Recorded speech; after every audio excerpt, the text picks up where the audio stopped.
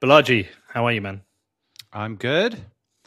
Good to be here. What is this, my third WBD appearance? Something like that? So we did our first one together in San Francisco. 2019. I think we did a Then we did a second one, just you and me. Then we did one with Glenn Greenwald. Mm-hmm. So this is our fourth? Fourth or something like that. Yeah, but it doesn't feel like, feels, good. Good cadence. It's not that frequent, but yeah.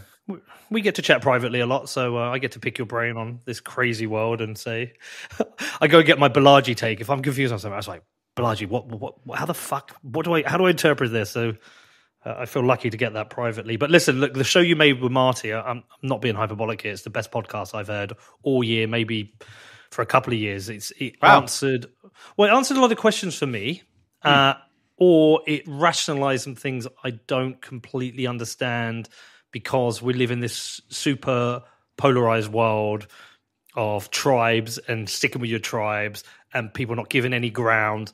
And as somebody who's trying to understand the truth between tribes, it becomes difficult. So it either answered questions for me or pointed me in the direction of things that I was trying to understand. It took me about a week to get through it because I listened to podcasts when I was walking. So it was about 4 walks, but I loved it. And big shout out to Marty for that as well. Congratulations. Great show. So we don't want to re-walk that one. And anyone listening should probably go and listen to that before this.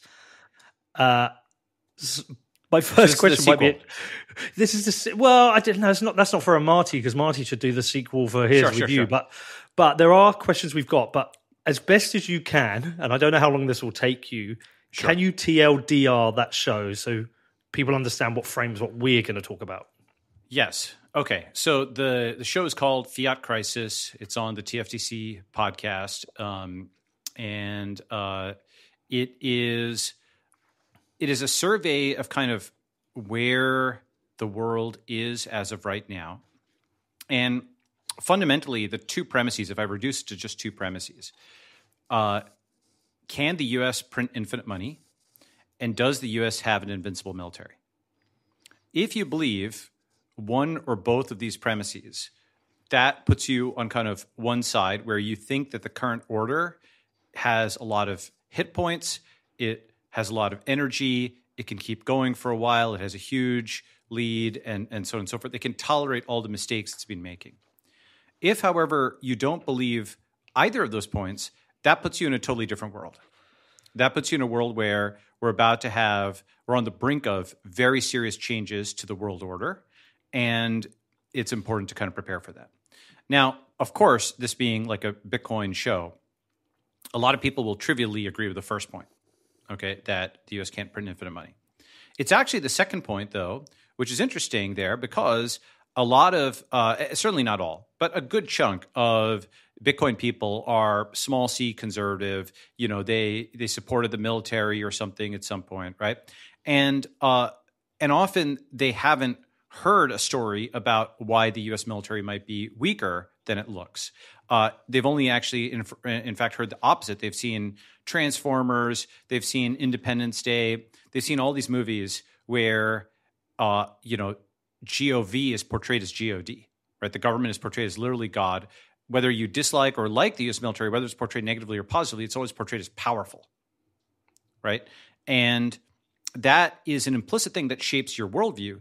If for example, it was the Bolivian military that was called on to save the day, or if the decision went to the Bangladeshi leader's desk for the big decision in the movie, it would break the suspension of disbelief because they can't project power and so on. Nothing against those countries; they're perfectly fine people. But that second point on the U.S. military maybe not being like infinitely powerful, not saying it doesn't have power, but that being infinitely powerful. If you take both those two things together, you get into a different world. And you know why actually those two premises are equivalent, that being able to print infinite money and having invincible military, they seem different. But arguably one is sort of the left statist and one is the right statist, right? In the sense that the left statist believes that you can print infinite money for domestic programs. The right statist believes in the strong father model, that the U.S. military can go and beat up anybody abroad. But these two are almost like two different pillars that support each other, because if you can print infinite money, well, of course, you can buy all the guns and weapons and soldiers and so on that you want. Conversely, if you have an invincible military, then no matter how much you devalue your currency, others will be forced to accept it. No matter how many sanctions, freezes, et cetera, you have no option because, you could also frame it in a positive way as the defense umbrella is worth the cost of everything else, right? With the invincible military on your side, no one can invade you, and that's worth more than even losing half your savings over time, okay? And so the thing is that I actually put up a poll on this. And do you know what it came out as? I was surprised with the results. Here, I'll bring it up. But why don't you guess? What poll of both of those questions? Yeah. Well, your audience is going to be skewed. Yes. And So it was there's still a bias. surprising to me. Yeah. So I would have loved to have seen that poll with from you, but maybe a couple of other people. But I would have thought So my expectation is people would have thought, no, they cannot print infinite money. But no, the US military cannot be defeated. So here's the results, which were actually I thought this was going to be an obvious poll, but it turned out that I felt I hit the nail on the head. This is the branch point philosophically. Okay, so do you see the results here? 25% of my followers said infinite money. Now, of course, what I really mean here is print infinite money without consequence. Does it have an invincible military? Practically invincible relative to everybody else, right? Obviously, you could imagine something that could defeat it. So I'm not, but the results were surprising to me, where 10% roughly of my followers said invincible military, and a full 55% said yes to one or the other, and 45% said no to both. Okay, that's surprising because go ahead. Well, because I would have voted no to both because I think they're intrinsically linked. Yes. I don't think you can have an invincible military without with infinite money because you weaken your state. But even more importantly is, does anybody want to test the invincibility of the military? Well, Russia and China kind of do want to test the invincibility, right? Or rather, what is happening, I mean, and so I don't want to recap the entire TFTC podcast, but I'll just show you a couple of graphs, okay? So here's just a couple of graphs on that. The thing is that people have to just be realistic, and you should know the greatest strength is to know one's own weakness. And if you're operating from a position of reality, you'll do better than not, right? So for example, take this graph, okay? This tweet over here got, I thought it was totally obvious, it got 3.3 million views because this is not part of the narrative, right? Basically, people think the US is just completely dominant and it can force countries to decouple from China. Here is a graph showing in the year 2000 which country was a bigger trade partner, and China only had African countries and Central Asia and so on and so forth. By 2020, that had completely flipped. The vast majority of the world has its primary trade partner being China, and this has only accelerated in the last 3 years. So if the U.S. pushes a country to decouple and to choose the U.S. or China, the country probably doesn't want to decouple, but if it's forced to choose, it may not pick the U.S., okay? Number one. Number two is this is a graph of steel production, okay? Can you see that on screen? Mm-hmm. And, lots of people are like, oh, the U.S. will look, it'll turn it around like it did in the 40s or the 50s. Don't you remember we did World War II scale production? I'm like, the world is completely different from that era. We recognize how different it is socially. Okay, all kinds of social change has happened since then. But it's also different geopolitically, industrially. This just puts a figure on it where, in this is like over there, this x-axis is time. That's about like 1967, 68. And the U.S. to China ratio of steel was like about 10 to 1, and the U.S. favored that way. China's just a thin sliver of red. Now, today, China makes more steel than the rest of the world combined, and it's a 10 to 1 ratio the other way. Okay, so if it went from 1 to 10 to 10 to 1, that's like a 100x turnaround in steel production.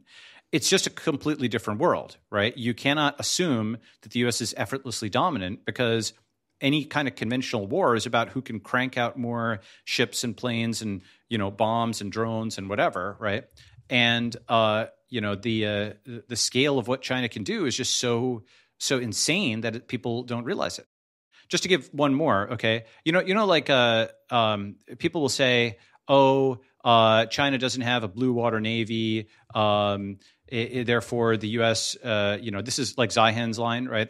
Like China can't build a navy or whatever. You've heard that before? Yep. Yeah. Okay. Again, to put some numbers on it, the ratio of China's merchant shipbuilding to U.S. tonnage is on the order of 100x to 300x. They built 23 million gross tons of shipping. And if you've seen these shipyards, they're just these gigantic things. And U.S. yards built like 70 to 200,000. This is reality that we're talking about, right? This is basically a 100x turnaround. And of course, that makes sense. It comports with our general observations.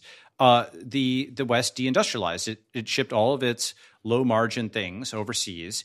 And for 45 years, the Chinese were grinding in sweatshops while Americans were watching Friends in the 90s, right? And, that was like a good trade seemingly at that time, right? For both parties. But it's like, the concept that you could just turn around the U.S. and turn it into what it was in 1945 and have cranking out bolts and ships and planes and so on, and then beat China in a war. The analogy I made in the TFTC thing, and just to wrap that up, is it's like an 80-year-old guy who remembers that he could once bench press 225, 300. Okay, and he walks over to the rack because he remembers that was him 60 years ago.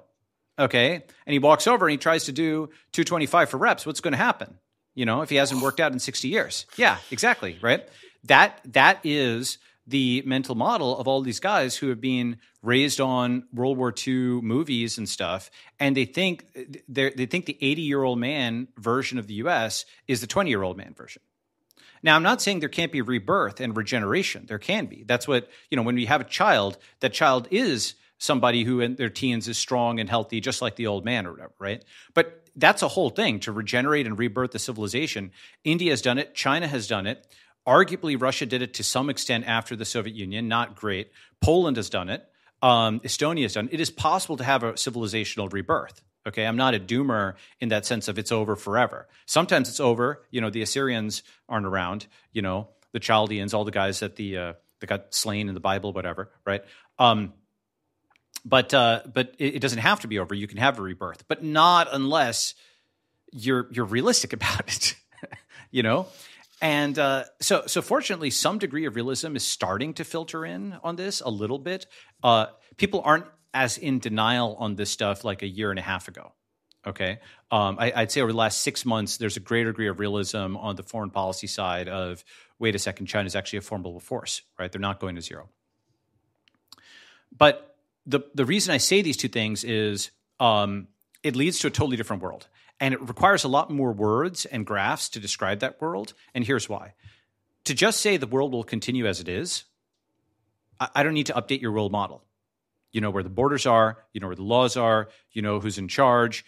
One of the reasons that something like the attempted Russian mutiny, coup, whatever you want to call it, attracted so much attention is everybody understood that if that happened, it would have ripple effects for the whole world order. All kinds of things could break and change quickly. And it's still an unstable situation. Who the heck knows what happens?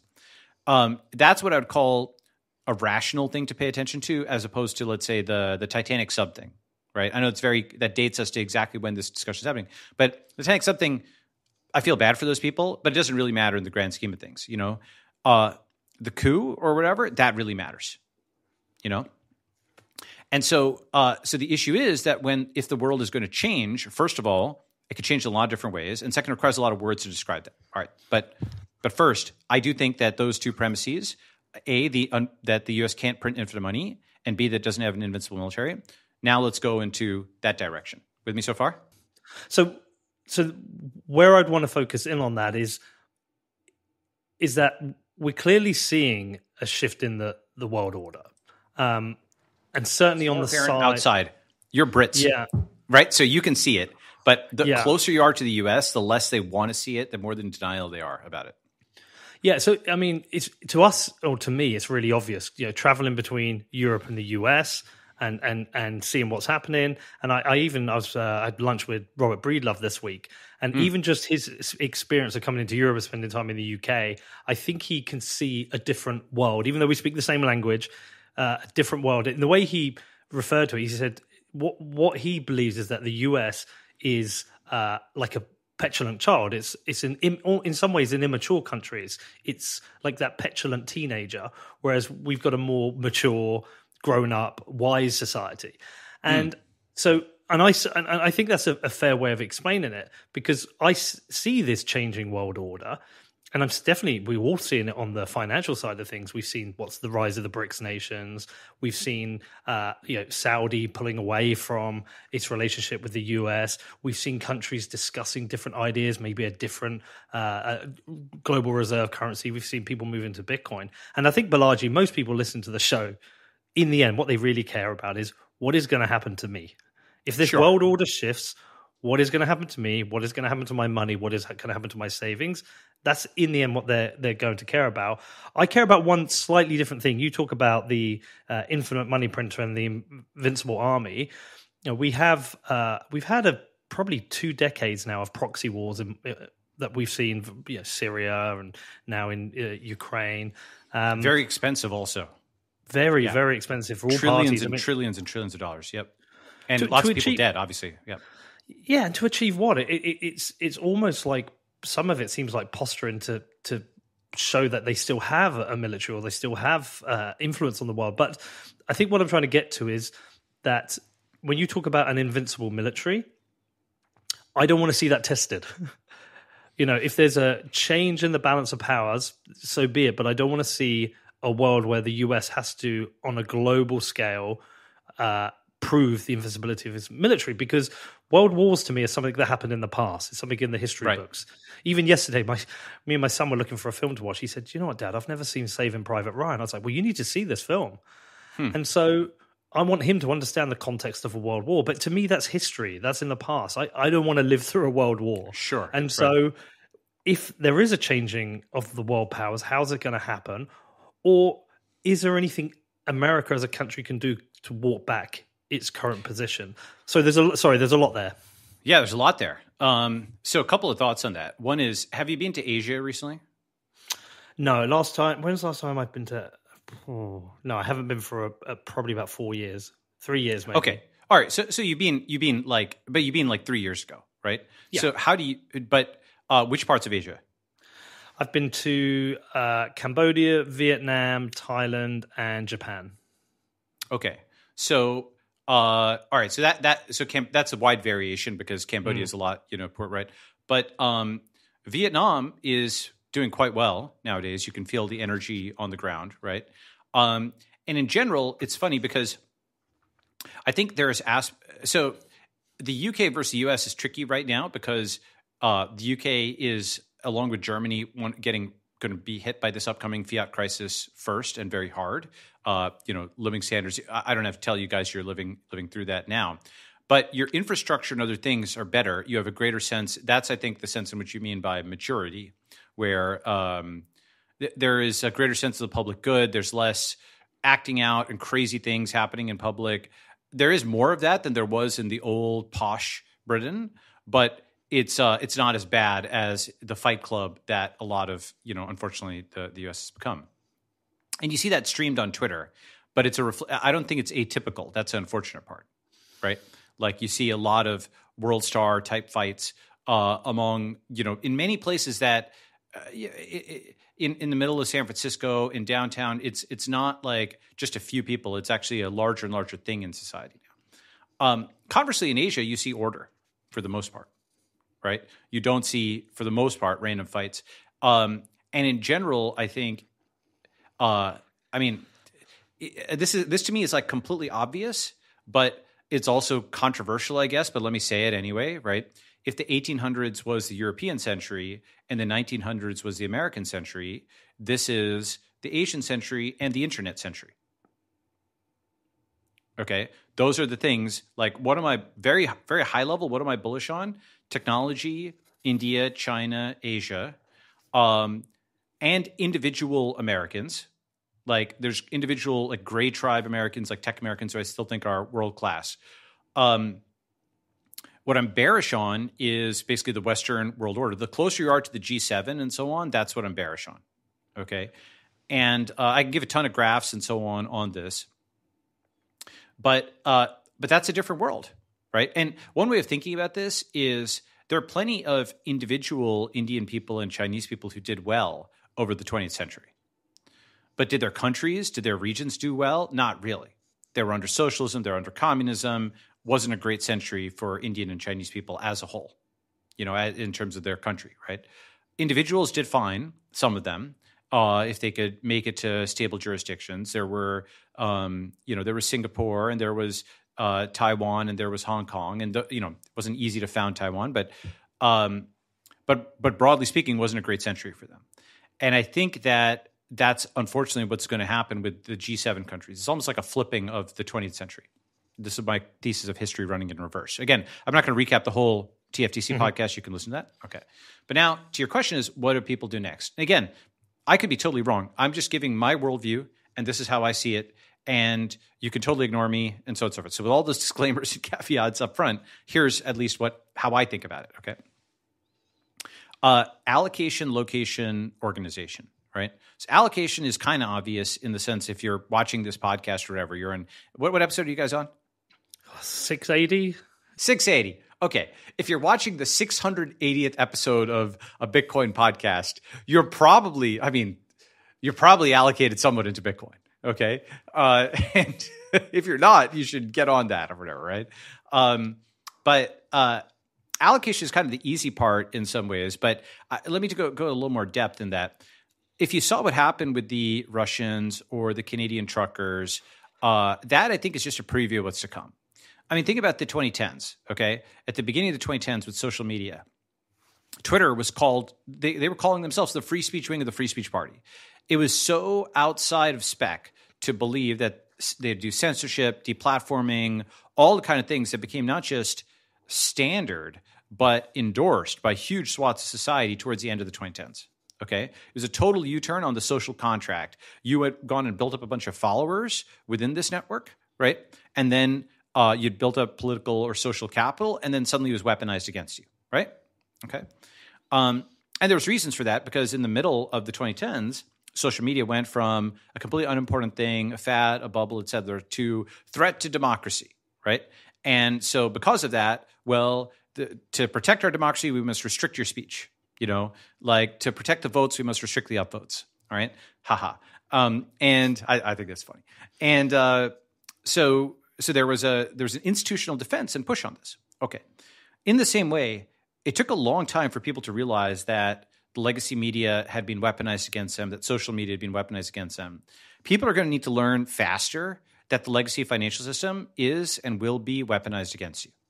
When I say weaponized against you, I mean all the stuff that's sort of like in test, freezing Russian assets, justifying seizure of Russian assets, freezing Canadian truckers, unbanking, dissidents, unbanking, sex workers, and so on and so forth. It's happening actually across the political spectrum. And it's basically that group that doesn't have social support that financial system is no longer impartial towards them. Okay. And of course, this Fed now, I know they're calling it not a CBDC, but that's just a linguistic thing. It is centralized central bank digital control, even if it's not a central bank digital currency. Okay, that's crucial. Yeah. So basically, one way of seeing that, and I have a visual on it.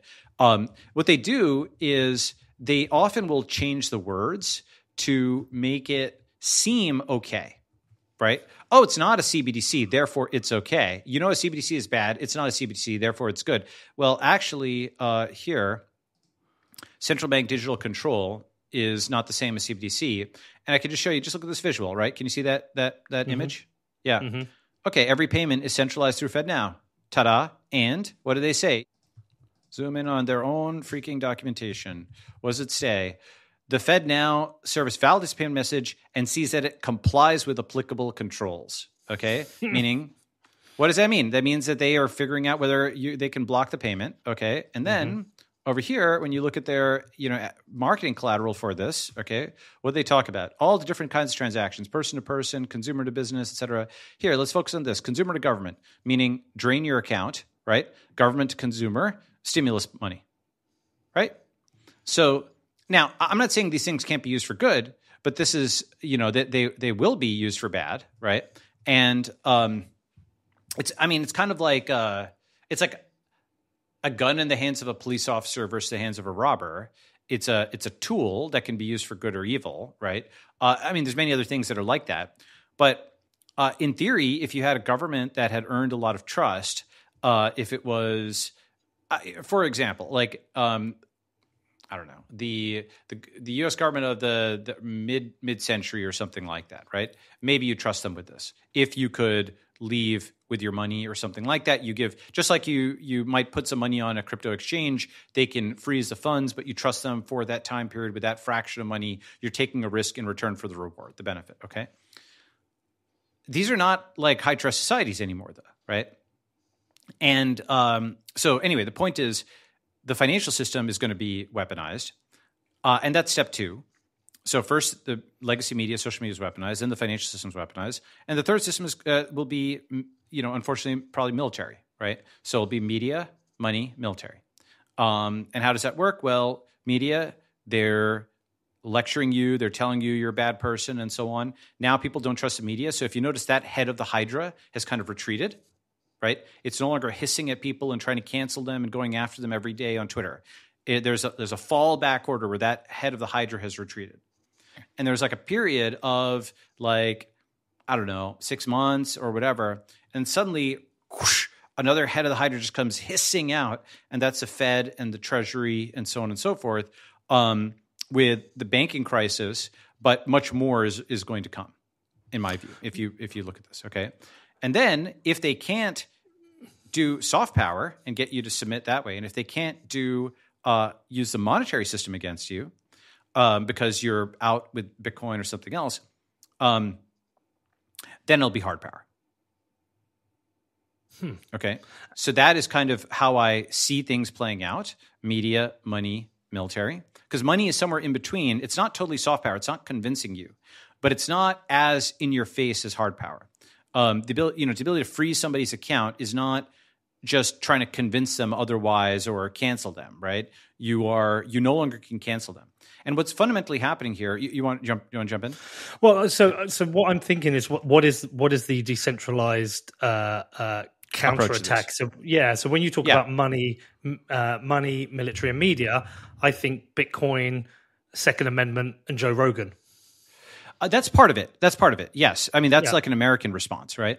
But I think at least the way that I visualize this, here's how I visualize this. You can take the domestic theater and the foreign theater, and you actually visualize them as the same thing.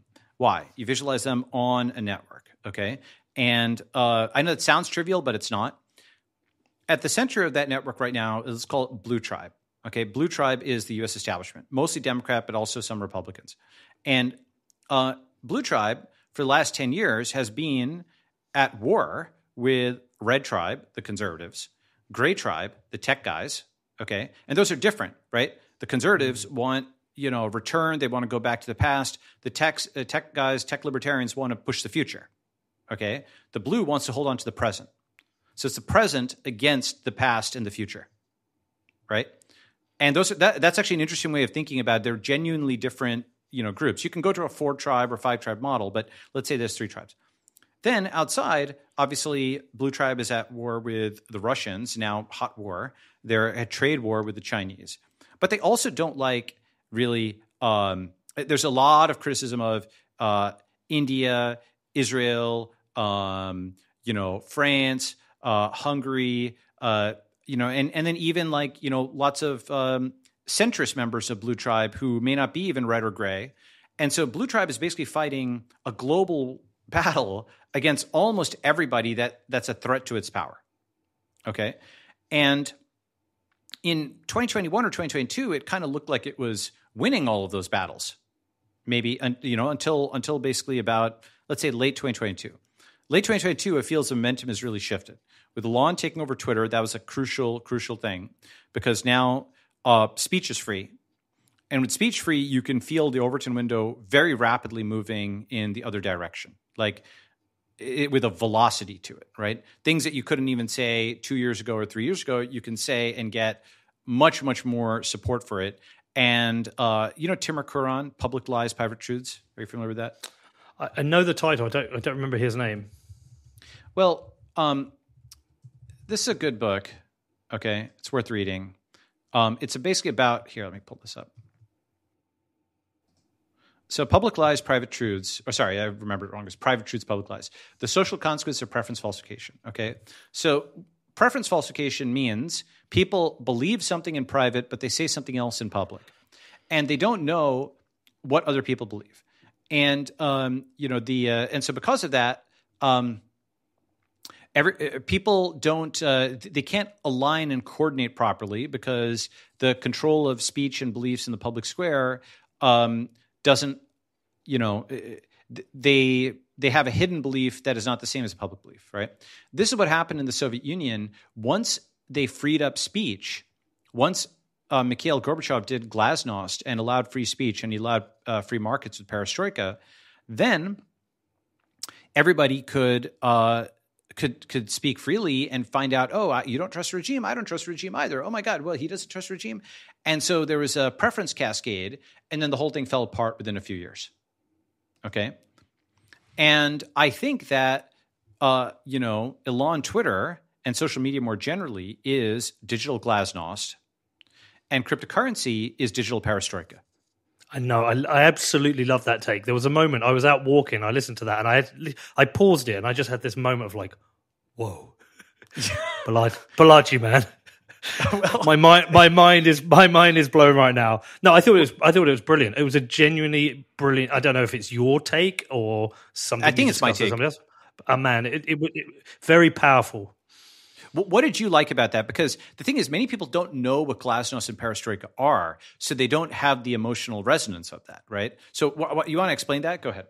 It was just the fact that you. So there was two things. Firstly, is that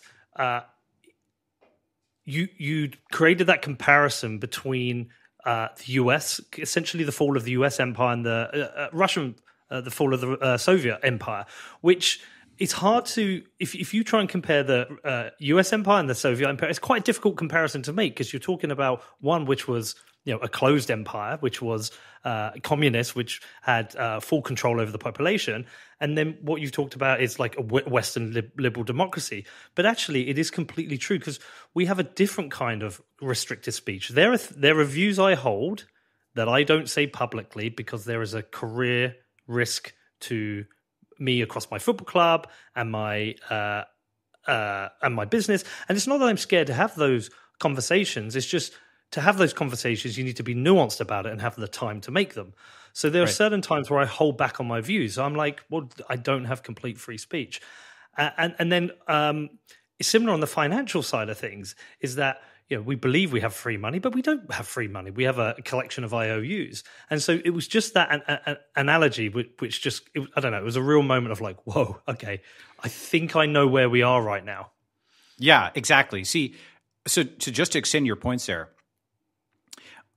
what the West had, so obviously there's dissimilarities between the US and USSR, many dissimilarities, okay? Communism, capitalism, gulags, and so on. In general, I think the Western side was better during the Cold War. I don't think any of that is super controversial.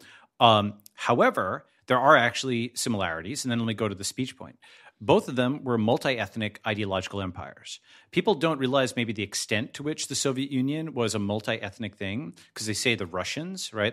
But they have, like people of Turkic ancestry and like Central Asian ancestry and Europeans and so on and so forth, all as like Soviet citizens, right? So it was like, if you think about it, it spans like 7 time zones or something like that. And it has like Central Asia and whatnot. So it was also a multi-ethnic ideological empire knit together by essentially a proposition of communism, an abstract creed that evangelized it all over the world, much like the West evangelizes democracy, the East evangelized communism. Okay, and also had nuclear weapons and thought it was a ideological showdown between good versus evil and all of these kinds of things. Right. Moreover, what has happened more recently is that there's kind of a holiday from history, a honeymoon in the 90s, and maybe you just say it the 90s, okay? And beginning with the War on Terror, the U.S. establishment felt more and more and more under threat again, and under threat from, first terrorists and then domestic, people, and then foreigners again, and so on and so forth. And so the general direction I see them going, and I think many things in the world are going in this way, is more power over fewer people. Okay, that's say DC is actually gaining way more power. It is the power to freeze your funds and eavesdrop and so on, but only for those people who don't get out of the blue network. If you get into the red network or the gray network or your foreign country and so on and so forth, there are more and more places in the world that are outside of the blue network where, it's a different ruler. They can, it's got different rules and a different ruler. It's not all positive. So you're going to have trade-offs, right? But this concept of blue receding, but also becoming more authoritarian within the blue terrain, I think is a useful metaphor. Right, not a metaphor. It's a useful visualization, right? Because it reconciles two things: that they are becoming more authoritarian, but they're also losing soft power and they're losing people in the consequence. Okay, as a consequence. On the speech thing, I think a crucial thing that I had to understand was like, why are we complaining about speech? Why are we complaining about speech being restricted? Well, one way of thinking about it is that during most of the Cold War and the 80s and the 90s and early 2000s, freedom of speech in the West was an abstraction because you didn't really have it. That say you could talk to your neighbor, but you need a radio license or a TV license or a newspaper. You need to inherit a newspaper. The cost of the printing presses and all this type of stuff, the trucks to distribute the physical paper, that was all so substantial that you didn't practically have broadcast ability, right? And so your opinion didn't matter. You had freedom of speech, but who cared, right? You could talk to your neighbor. And have you heard the term like a beggar's democracy? No. But you could maybe immediately get it. Yeah. Okay, because you're a beggar, you can say whatever you want. But if you, you don't have any impact on what you're saying, right? So it wasn't just freedom of speech. It was the cost of speech, of practical speech, was actually very high. Right?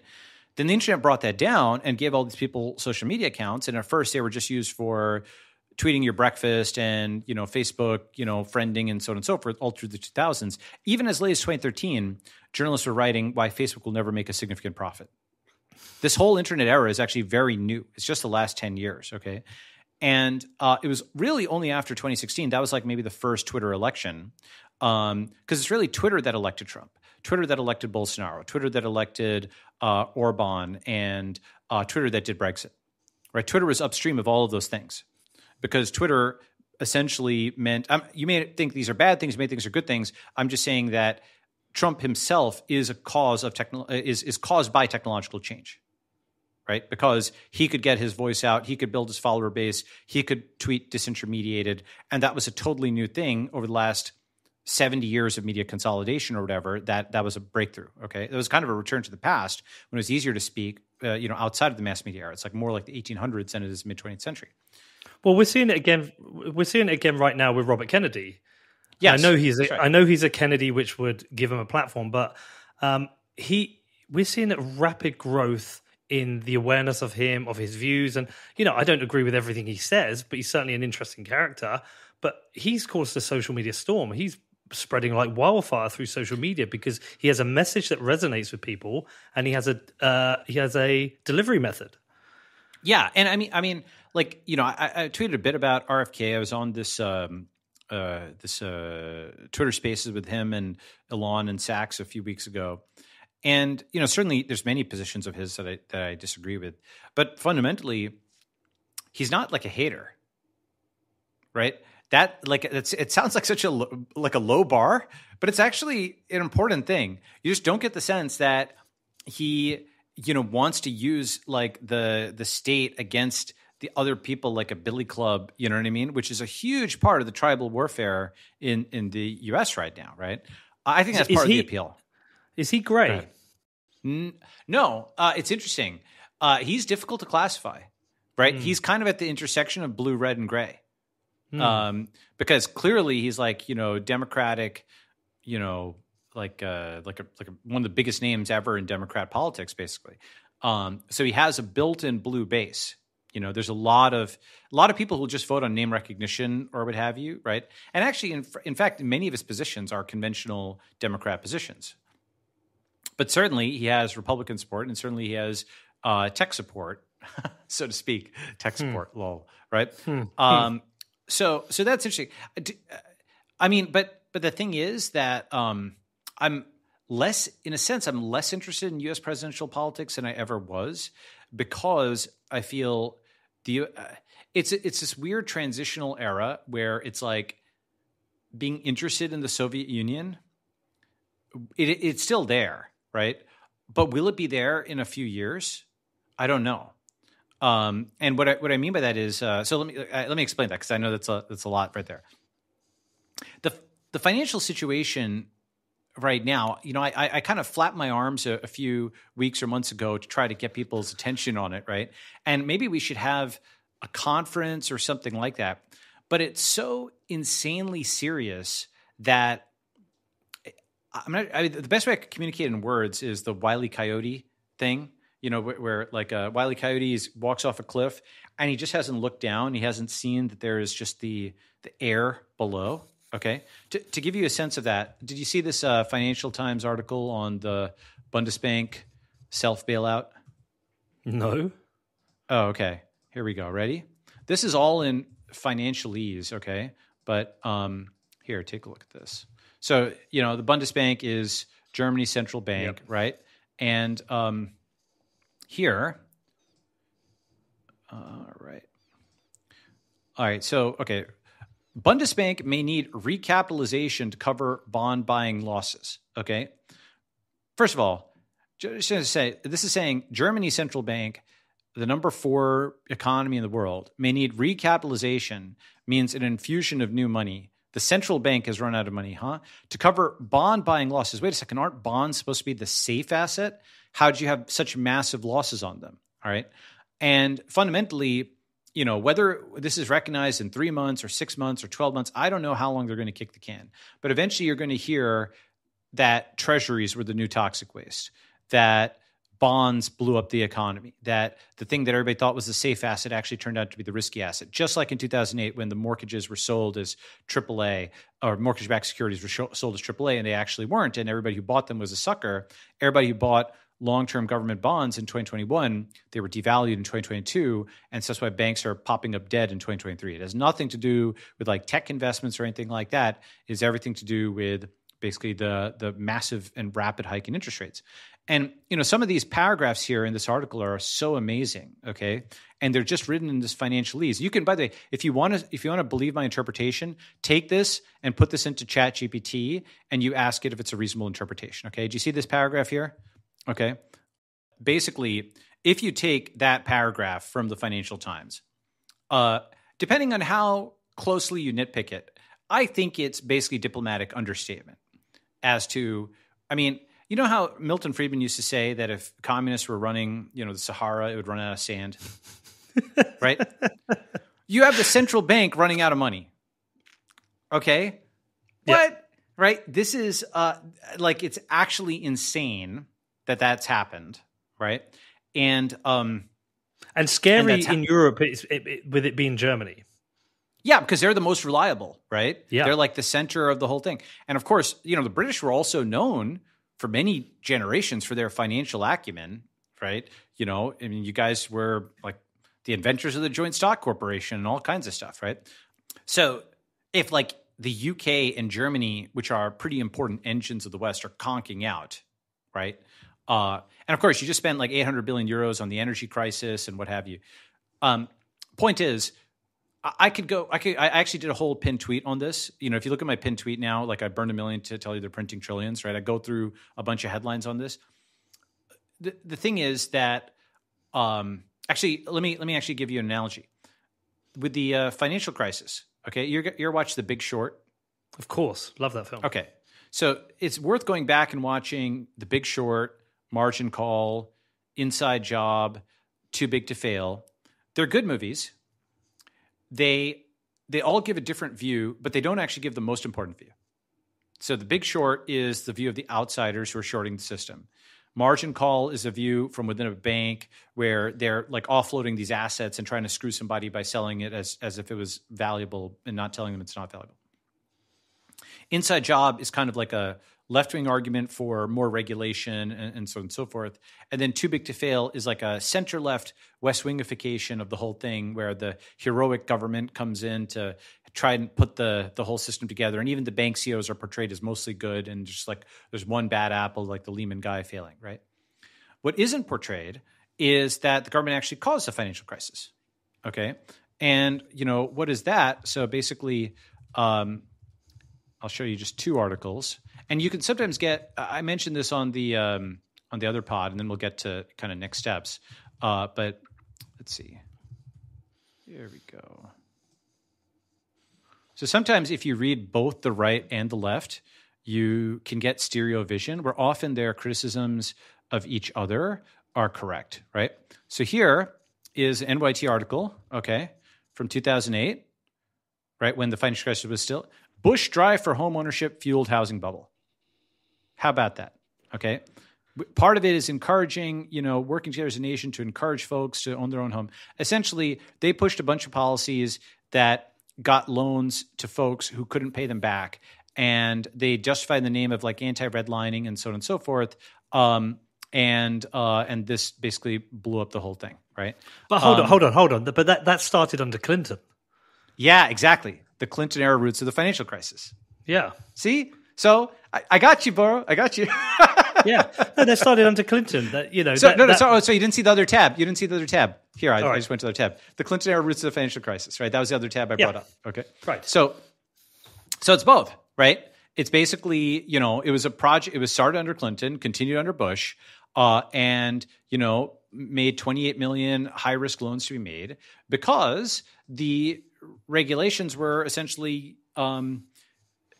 they thought that it was a good thing to get people of color or people who had not previously gotten loans into the system, and they justified getting somebody into debt as like a moral imperative. Okay. Now, a debt that both sides, one guy can't pay is actually bad for both sides because, the lender is booking it as if it's this great asset and it's not. And the guy who can't pay is having their wages garnished, right? So it was, and then of course, every third party who, kind of thought this part of the economy was doing well is also screwed. So it actually screws everybody, right? And this is a consequence of having like just fundamentally wrong beliefs and then justifying them of, no, you must, want to redline people or whatever. Point is, that was a bipartisan failure. And to my knowledge, there hasn't been a movie made on it. It's only blamed the banks. It's only blamed and to be clear, sure, the banks have tons of blame, okay? But they're fundamentally downstream of the central actor, which is the government, that put the regulations that made the banks do these things. I mean, it'd be difficult to make a film that at any point would blame Clinton or a Democrat era because essentially Hollywood is blue. True, but we have AI now. True, but like you could do it totally. You could totally do it on the internet now, I think. And to be clear, it's bipartisan. But yes, you're right. Part of it is because Democrats, Hollywood is mostly Democrat and wouldn't want to put something out there. But now Hollywood doesn't even matter. What does Hollywood make? Hollywood doesn't make serious movies. What's it making? Superman Marvel. 19? Go ahead. Yeah, Marvel. It's making Marvel. Yeah. It's all comic book stuff, right? So they have just abandoned the field. And serious content has moved to the internet. And now with AI, you can do reasonably high production value things. I mean, probably just from news articles. See, that's the thing is often the story is there, right? It's just the emphasis and what gets repeated and echoed down through the, you're not hearing about this constantly that you still remember the financial crisis, maybe a little bit, just kind of within the range of what people remember. But you go and watch those movies. The reason I say to watch those movies is you're like, oh yeah, those bankers, they really did screw everybody, right? Because we're now 15 years in and people are like, why wouldn't I trust the banks with my money? Like, you remember the financial crisis? All the same people are still in power. Okay. Like, for example, nobody went to jail. Yeah. There's one guy who went to jail, but the reason for that, by the way, is the school of fish strategy. in my view. I mean, like, basically, what's his name? They got guys like Bernie Madoff, but it wasn't really housing related. So do you see this? October 20th. Yellen feared housing bust, but did not raise public alarm. Okay. She was president of the Federal Reserve Bank of San Francisco. A massive real estate bubble was building in the vast 9-state area that it oversees. Her staff alerted her the banks were overinvesting, but she conveyed two starkly different messages. So the point is, like, she's a Treasury Secretary now, right? She understood that if you're like a major financial regulator, you can't come out and say, hey, we all screwed it up. Hey, we crashed the economy again. We destroyed the economy again, right? Like, you can't say that. And actually, let me show you an article that I haven't discussed. I published it, but I just hadn't discussed it on video. I'm going to show you this one, all right? I think this is a really important article. And so it's called Too Fake to Tell. Get it? Like too big to fail, right? Mm-hmm. Too fake to tell. U.S. government stats aren't reliable. More importantly, neither are U.S. government bonds, okay? So you can read this, and it's kind of about how Sachs and I were basically like skeptical of the jobs report from a while back. There's a whole thing on social media. People lost their minds. Oh my God, how dare you question U.S. government statistics, especially by like making your own personal observations. Don't you know these are brave civil servants? You're anti-American, blah, blah, blah. But of course, public trust in government is at historic lows. And people believe that news organizations mislead them. So you want to actually be able to look at it. And then, you can talk about the jobs data specifically. That doesn't matter to me that much, other than even the defenders of the jobs data said it's hard to get accurate real-time data on something as complex as a country's job market, which is why we shouldn't put too much stock in 1 month or even 1 quarter of data. Yeah. But that data is being used by the Fed to set interest rates. But here's the point though, right? The trust issue generally, I'm just going to go through just to give a sense of all of the lies of the financial system over the last 20 years. Okay. So, here is Bernanke, and actually I'm going to screen share in a different way so I can just show slide by slide. Okay. Bernanke on the Great Moderation, right? This is 2004, right? The Great Moderation. One of the most striking features has been a substantial decline in macroeconomic volatility. This has reduced benefit. Reduced macroeconomic volatility has numerous benefits. In other words, we've solved macro. We're never going to have recessions or anything like that anymore. A few years before the financial crisis. Okay, they actually think that macro, as they do it, is a science, even though they can't do replicate experiments. Here's Cheney around the same time saying deficits don't matter. Okay, deficit spending can go on forever. I just did the Bush and Clinton helping blow up the mortgage bubbles. Right here is Bernanke in April 2008 saying, we might have a mild recession. Okay, April 10th, 2008. What happened a few months later? They acknowledged it was a global financial crisis that required the largest bailouts in U.S. history. They either can't forecast or they won't forecast, right? Just like the Yellen thing. Here are the ratings agencies in 2008, okay? And why did they do such a bad job rating, subprime securities? They just completely failed. They, issued AAA ratings to these things, right? Why'd they do it? Well, partly because of corporate pressure, because they wouldn't get business from raters, but partly because of government pressure, because here we saw what would happen if you did downrate things from AAA. You know what happens when you downrate things from AAA? The U.S. government sues you. S&P in 2011, they downgraded U.S. debt from AAA, and basically they said that the U.S. government had retaliated against them for stripping the country of its AAA credit rating. So that shows you why the ratings are screwed, because all these government agents will yell at you or even sue you for billions of dollars if you say that their debt isn't perfect, okay? Here's Bernanke in the 2010s explaining why QE is not money printing, okay? This was their narrative then. And then here is Jerome Powell saying, simply flooded the system with money. Yes, we did. That's another way to think about it. We did. Where does it come from? Do you just print it? We print it digitally.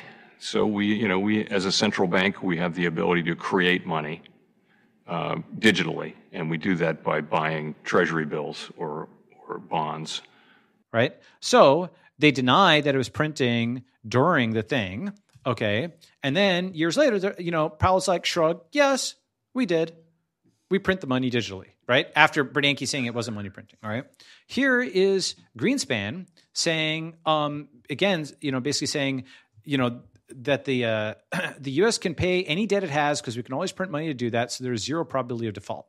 The United States can pay any debt it has because we can always print money to do that. So there is zero probability of default. And then you can see, it's funny when he says this because you'll see the expression on this guy, Austan Gulaby's face. He says, we can print the money. Who cares? And he's like, oh. Yeah, look at that face. Look at that face. Because he's like a slightly more, he's also like on the Federal Reserve Board and so on. And he's like, I wouldn't say it quite that way. You're saying it too explicitly, right? Okay. Here are the projections. Whenever the macro guys make projections, right? Here, can you see that unemployment rate with and without the recovery plan? Yep. Okay. So here they said the recovery plan is going to reduce unemployment rate. It's going to recover like this, the thick blue line. And they said without the recovery plan, it's going to be the light blue line. But actually, it was the red dots. Okay. Balaji, so wait, go ahead.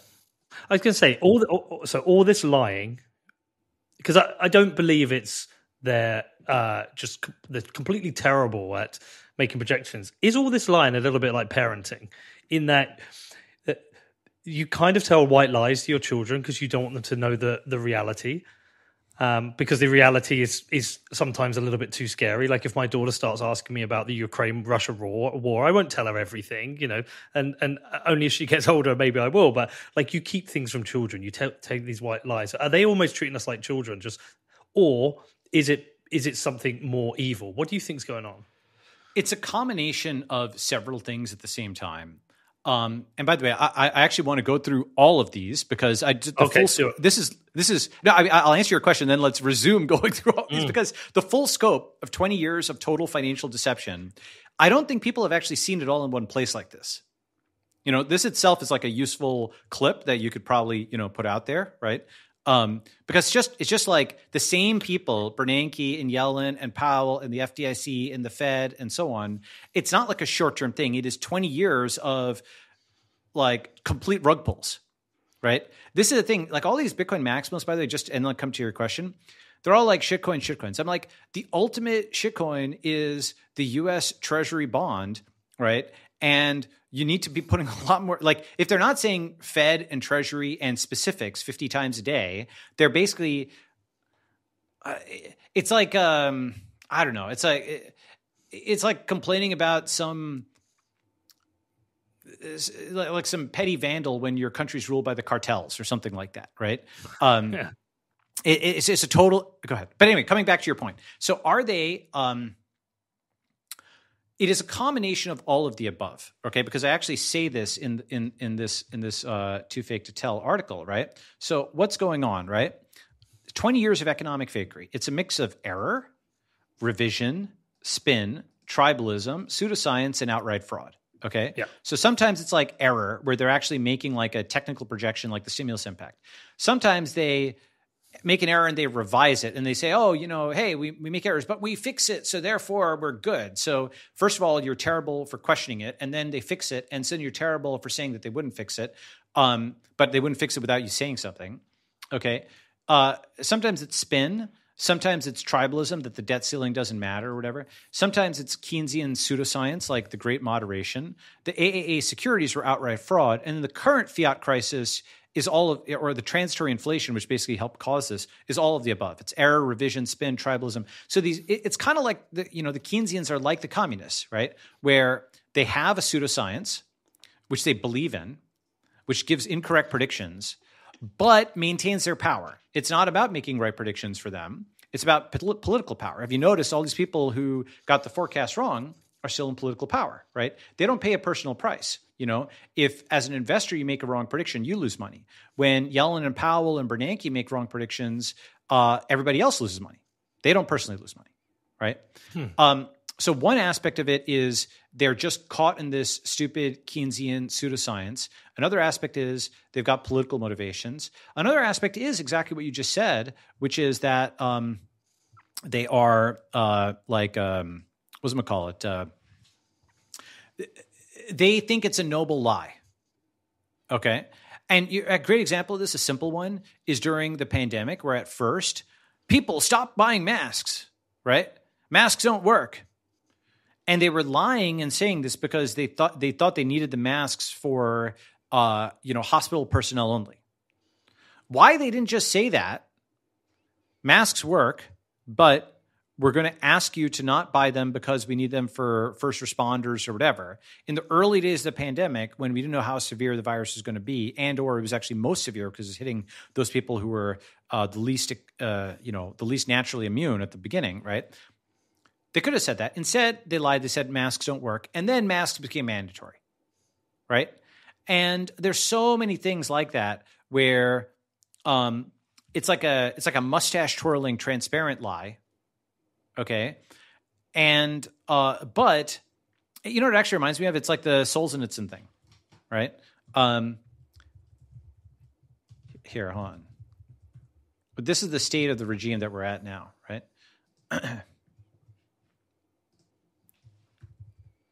We know that they are lying.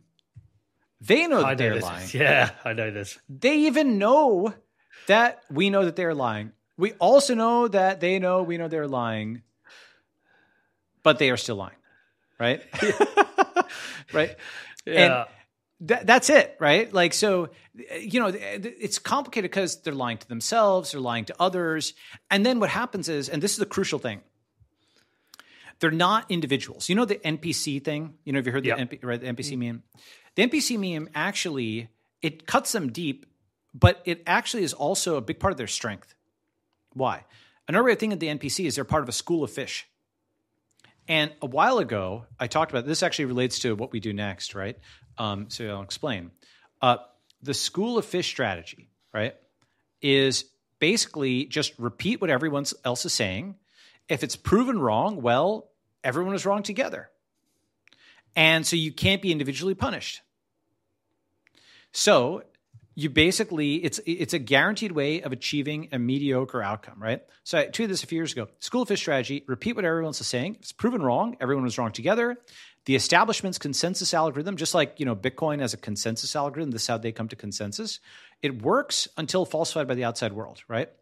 And the only times, if you think about this strategy, it works incredibly well. This is how all these people, promoted the Iraq War.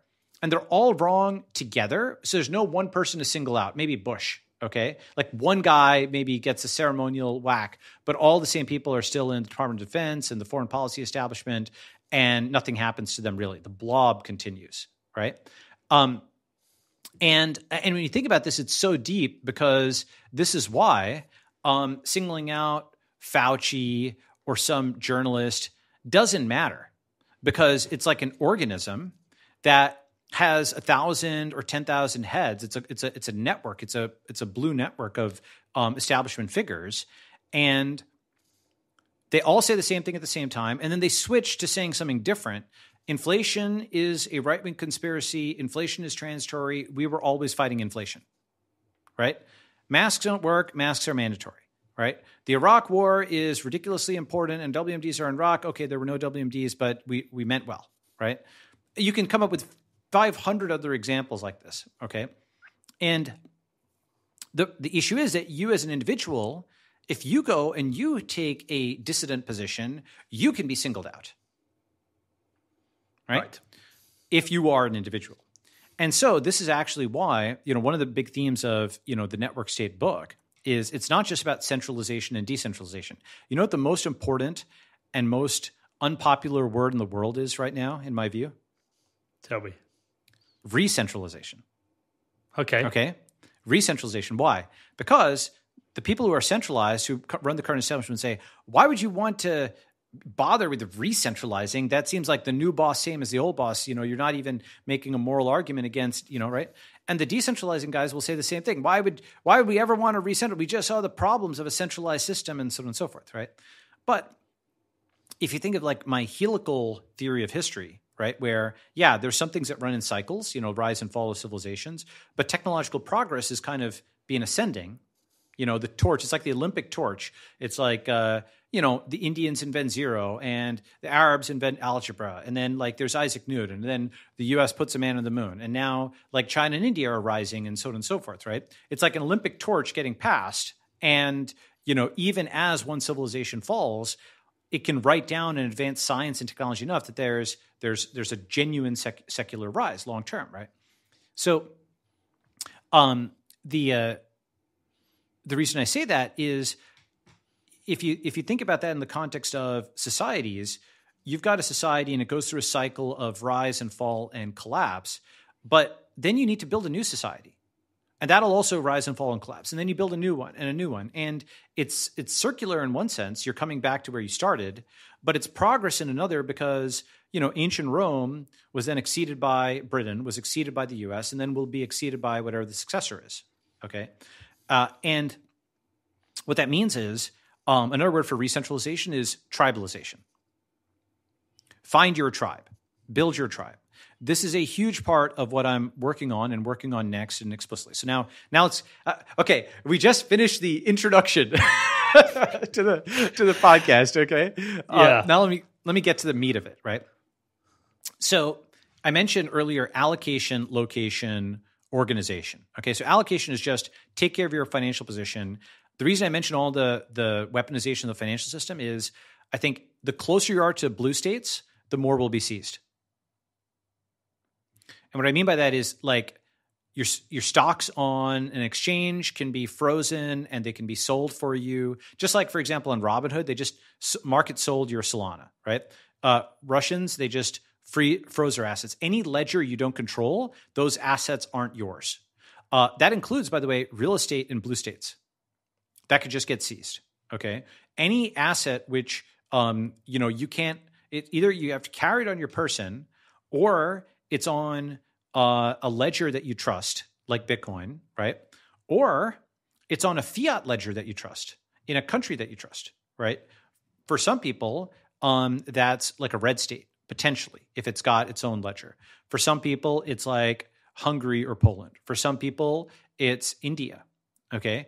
Because I saw for the first time Indian founders actually going back to India and storing their money in Indian banks after the SVB thing. Something I'd never seen in 40 plus years on this planet were very sophisticated Indian tech guys who it's their entire treasury is at risk, making the calculation that Indian banks were more stable than American banks with all their downsides, right? Crazy. That's insane, okay?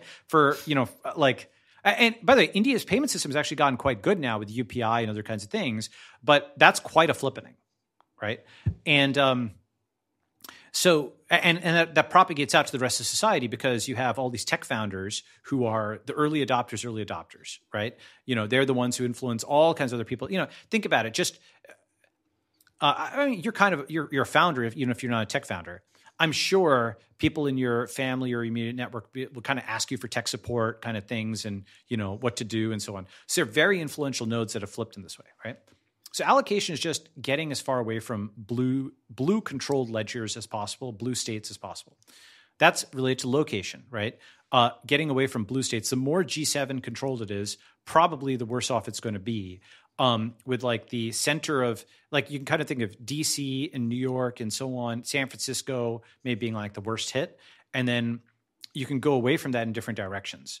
You can go from in terms of red states, you can go for that in terms of India, you can go away from that in terms of there's Chinese immigrants who have gone back to China and so on, right?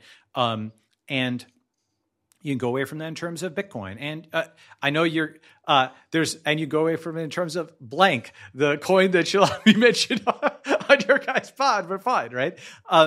Point being that there are other avenues, right? People will move in different directions. And that gets you to the third, which is organization, right? So allocation is purely financial. Location, you start thinking about physical risk.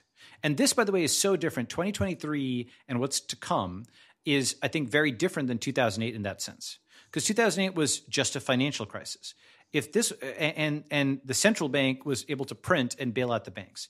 With this fiat crisis, there's no other level to bail it out. That's why it's a self-bailout, right?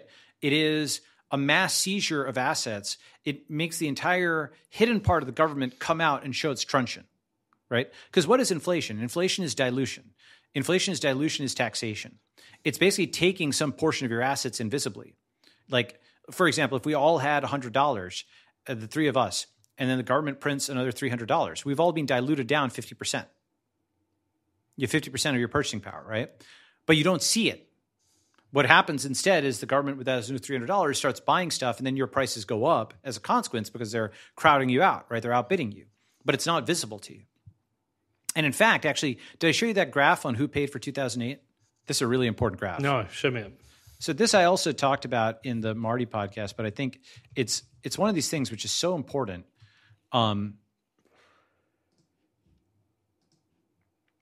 Okay, so did Republicans pay for 2008? And let me just kind of explain this graph, okay? And there's an animated version of it, all right? But basically, this is U.S. congressional districts, okay? Each thing there represents a little patch of land, okay? And this is their GDP. So this is like a poor district, this is a rich district. And in 2008, the solid outline, okay, if you see the solid outline, right, you can see that the outline of red and blue in 2008 is very similar, right? Here are some of the poorer districts. Here are some of the richer districts. And in 2008, blue and red tribe were equally matched, right, in terms of their district's wealth, okay? But by 2018, the solid dots, you know, are the 2018 distribution. Blue had become much wealthier than red. Okay, the median for the blue distribution by 2018 is like, you know, 50 billion GDP, and the median for the blue distribution is somewhere around 30 billion GDP. And all of the richest districts are blue. How did that happen? Well, all the printed money went to blue regions first, and because they were coastal regions, they were connected to the banks and so on. And the bankers knew people on the East Coast more than they did in Oklahoma or whatever. So that Oklahoma cashier was silently diluted. And everybody thought they were doing a good thing at this time. The Fed saved the world in the financial crisis and so on and so forth. And basically what it was just this gigantic tax on Republicans, but it was invisible, right? And now, of course, people will deny this, right? Because basically maybe it was just a coincidence that 2008 to 2016 was a Democrat administration, and during this period, Republicans were pauperized. So the Cantillon effect isn't just there's a political bias. There's a tribal to aspect to the Cantillon effect. Yeah, exactly. This is the tribal Cantillon effect. That's exactly right. Wow. Holy crap, right? Yeah. Because this is how, I don't know if you remember this, but 20-something years ago, when I was growing up at least, you remember how like the stereotype of Republicans was that they were suit and tie wearing toffs, right? They were like, you know, upper class or whatever, and the Democrats were the fight the power rebels or whatever. And now the Republican is wearing like a trucker hat and they're poor. How did that happen, right? Well, in 10 years, they went from essentially parity with Democrats to much, much poorer.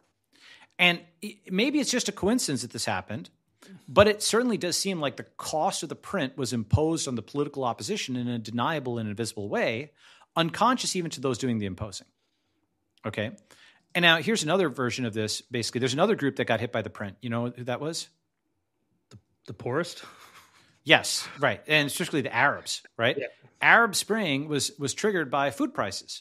And all of these riots and revolutions and all of this uncertainty, you know, countries are still in chaos 10 years after the Arab Spring, right? 10 years of war. I mean, people are like, oh, the world didn't end after the financial crisis.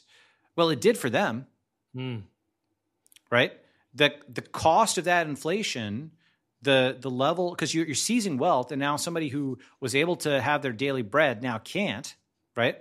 That cost of that inflation was, and how much of it caused the Arab Spring? The whole, I mean, it's not like we've got a ledger where we can track everything. It's not like Bitcoin where it's all public, right? You have to just kind of guess at the impact, and it's like tidal waves moving on an ocean of money. It's really hard to see this stuff, right? Still, if even 20% of the Arab Spring was caused by the print of 2008, that's 20% of a lot of deaths and a lot of chaos and a lot of instability. That's guys with AKs, you know, on trucks because society is broken down in some places, right? So that's why it's not correct to say 2008, it was fine, you know, not a big deal. It was basically something where Republicans disproportionately paid for it, seemingly, and many Arabs paid for it with their lives, right?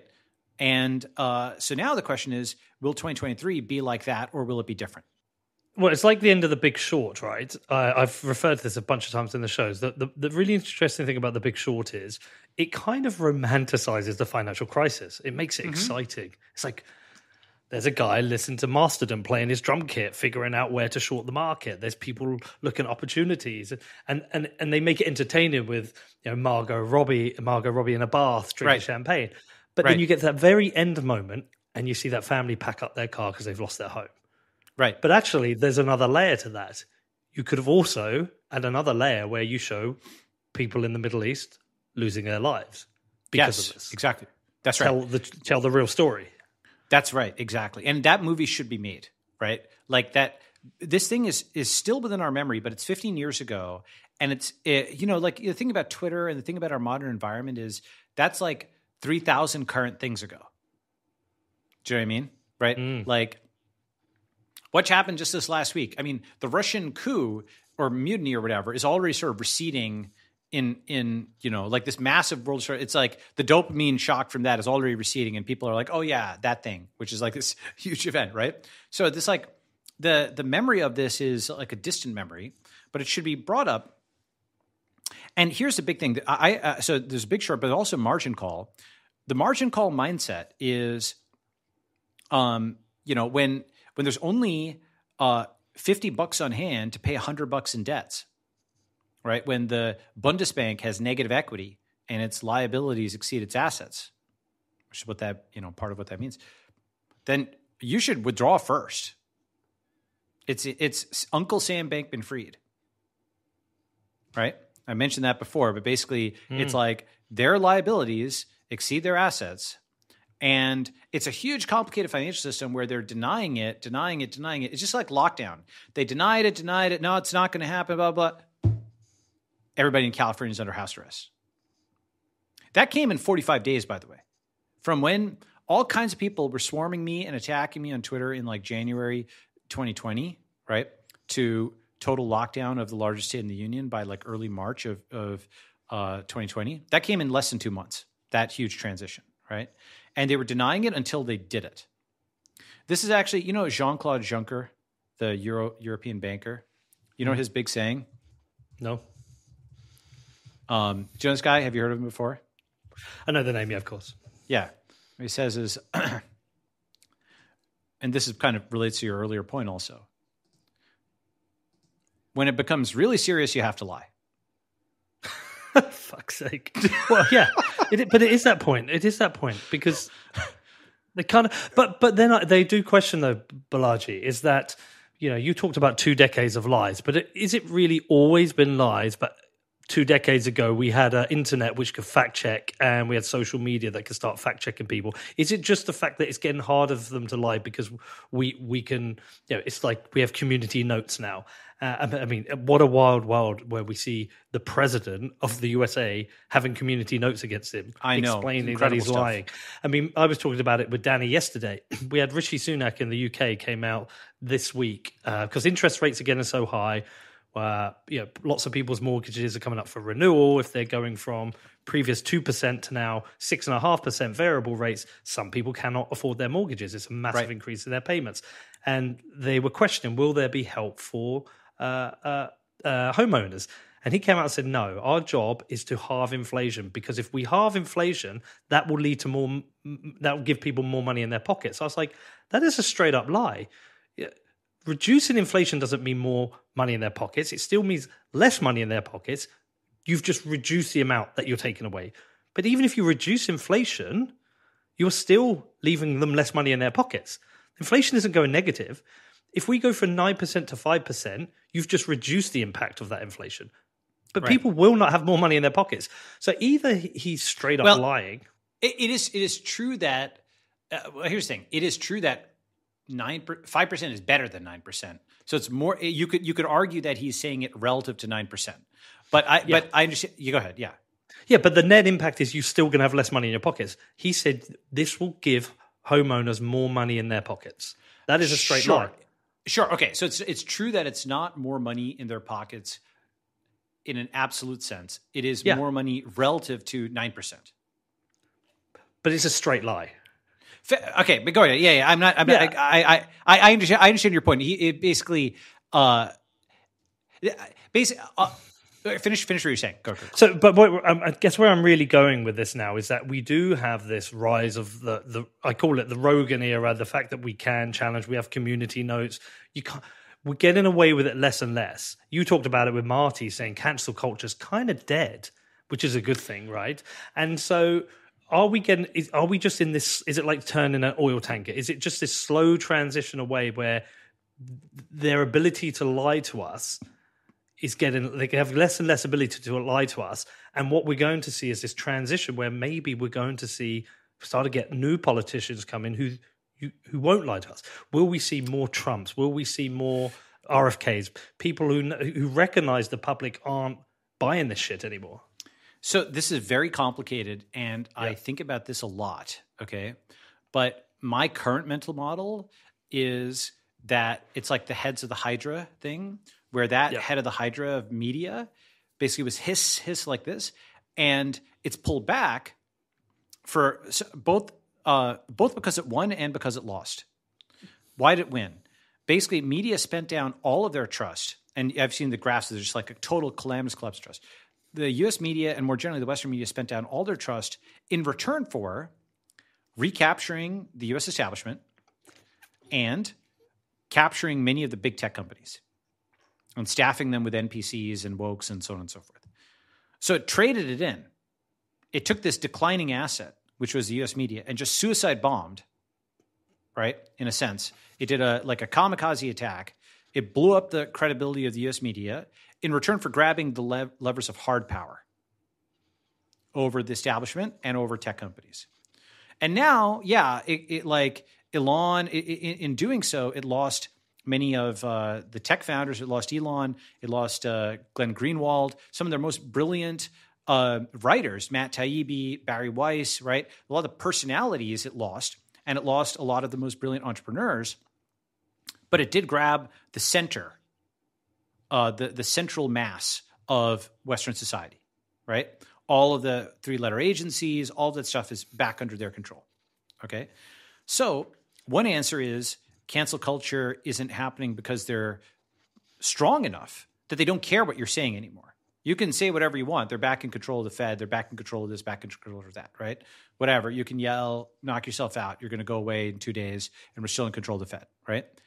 The other version is cancel culture has gone away because they're too weak. They don't have enough troops to go. Like the Rogan Spotify thing was a crucial turning point. There's different kinds of things. You probably graph it, but some of the fights with the journalists during 2020, and I actually do sometimes graph these things. Okay, and the thing is, back in the 2010s, when someone was getting canceled, to even like a tweet defending them would get you canceled as well, which meant that you were outnumbered like 99-1, and there were just Gestapo looking over everything you were saying, right? With the Rogan Spotify thing, it was interesting because they were only able to grind out a 51-49 victory. They couldn't cancel the defenders as well. Okay? So even though it was still a cancellation and he still had some economic impact and censorship or whatever from it, it was a much more hard-fought victory, which meant that if you look at the dynamics of it, rather than just analyzing every incident in itself, you look at dynamics and plot over a larger time, I could see their power decreasing, right? And now we're at the point where, because Elon freed Twitter, that they're too weak. They don't have enough troops, right, to do it, okay? However, they do still. So it's a mixed bag. It's a Pyrrhic victory where they captured institutions but lost a lot of the people. Especially they lost a lot of their best people, right? The Greenwalds and Elons and so on. I think the next step after cancel culture is confiscation culture. How's that for a soundbite? Okay. Do you understand what I'm saying? Confiscation culture to pay. Basically, think of it like this: when your liabilities exceed your assets on a civilizational scale. Okay, when Western civilization has been living on its credit card for a long time, and credit card debt's at $1 trillion, and the U.S. national debt's at $30 trillion, and the German central bank may have negative equity, and everybody who bought treasuries has massive unrealized losses, and like 5,000 things. It's auto loans, it's student loans, everybody, both personal and corporate and at the government level, with the exception of a few tech companies, is basically insolvent, on a mark-to-market basis, okay? I shouldn't say everybody, but a lot of people are, right? And a lot of institutions are. And you can look at my pin tweet for more on this, okay? But when that happens, eventually the correction is like a black hole. Everything must go. Think about like FTX or something. Everything is just dragged into the maw of that bankruptcy, right? And then if you're still near that, you're lucky to get 10 cents on the dollar or something like that on your assets. If you're smart, you pulled out your assets way before and you got free before the thing imploded and became a black hole, pulling in every chair and table and piece of real estate and so on. And by the way, I mentioned this on the TFTC podcast, but what's the justification for seizing blue state real estate? Well, didn't the Fed bail out your mortgage with buying mortgage-backed securities? Therefore, it owns a slice of your house. Therefore, you need to allow these newly homeless people to go and live in your house. Okay, like they bought, and didn't they pump up your house during the whole mortgage boom? And now you have to give back to the state that which you owe. I mean, this is just one possibility, one justification, right? But the thing is that that everything must go sale, right? The thing about it is, if you don't want a repeat of 2008, in 2008, the Republicans, the Arabs, all these people didn't see it coming. They still trusted the system, right? And again, is the system lying? Is it lying to itself? Is it in error? Is it pseudoscientific? God only knows. Some combination of all of these. Is it lying to you as it would a noble lie where it thinks it's taking care of you? Is it lying to you because it wants to to abuse you? Who the hell knows? Point is, get to the exit first. Get to the exit first. And I'm not saying every single dollar get out. You probably need some to keep going. You don't know when this fiat crisis is going to hit, right? So I'm not saying like liquidate everything, get into big, but what I am saying is allocation, location, organization, reduce your allocation as much as you can to things that anything they could seize from the Canadian truckers or the Russians is something that can be seized from you and will be seized from you, in my view, if you're in a blue state. Location, get to a red state or get to El Salvador or get to whatever you think is stable. Basically, for me, India, right? Because I know the country. I think it's on the general upswing. I don't really have like a huge need for possessions or whatever. And it's actually done quite well recently. And it's great. Great place, right? Singapore, I think, is a great place. UAE is a great place. Actually, Australia and New Zealand, I think, are air-gapped relative to the rest of the G7 in terms of their financial management. Like, can I just point out a strange kind of paradox here? Is that Bitcoiners who espouse about freedom, some of the safest places for them to go to protect their assets are more authoritarian states. Well, so the thing is, obviously the conventional wisdom is democratic states versus authoritarian states and so on and so forth. Yeah, I would push back on that in the following way, right? First is, most of the people who are saying that are American Democrats. And so we can so I talked about this in TFTC, but let me kind of elaborate on this a little bit, right? If you ask an American Democrat whether they'll vote for a Republican, nowadays, the vast majority of them will say no. Why? Because the Republican is against democracy, right? So they have put themselves into this state where democracy means a one-party state. To vote for the other party is an attack on democracy. Therefore, you need a one-party state. And that's what California is. Yeah. Right? That's what actually a lot of blue states are. Like that's what it means in practice, is just a total Democrat hold on everything. And what is a real election?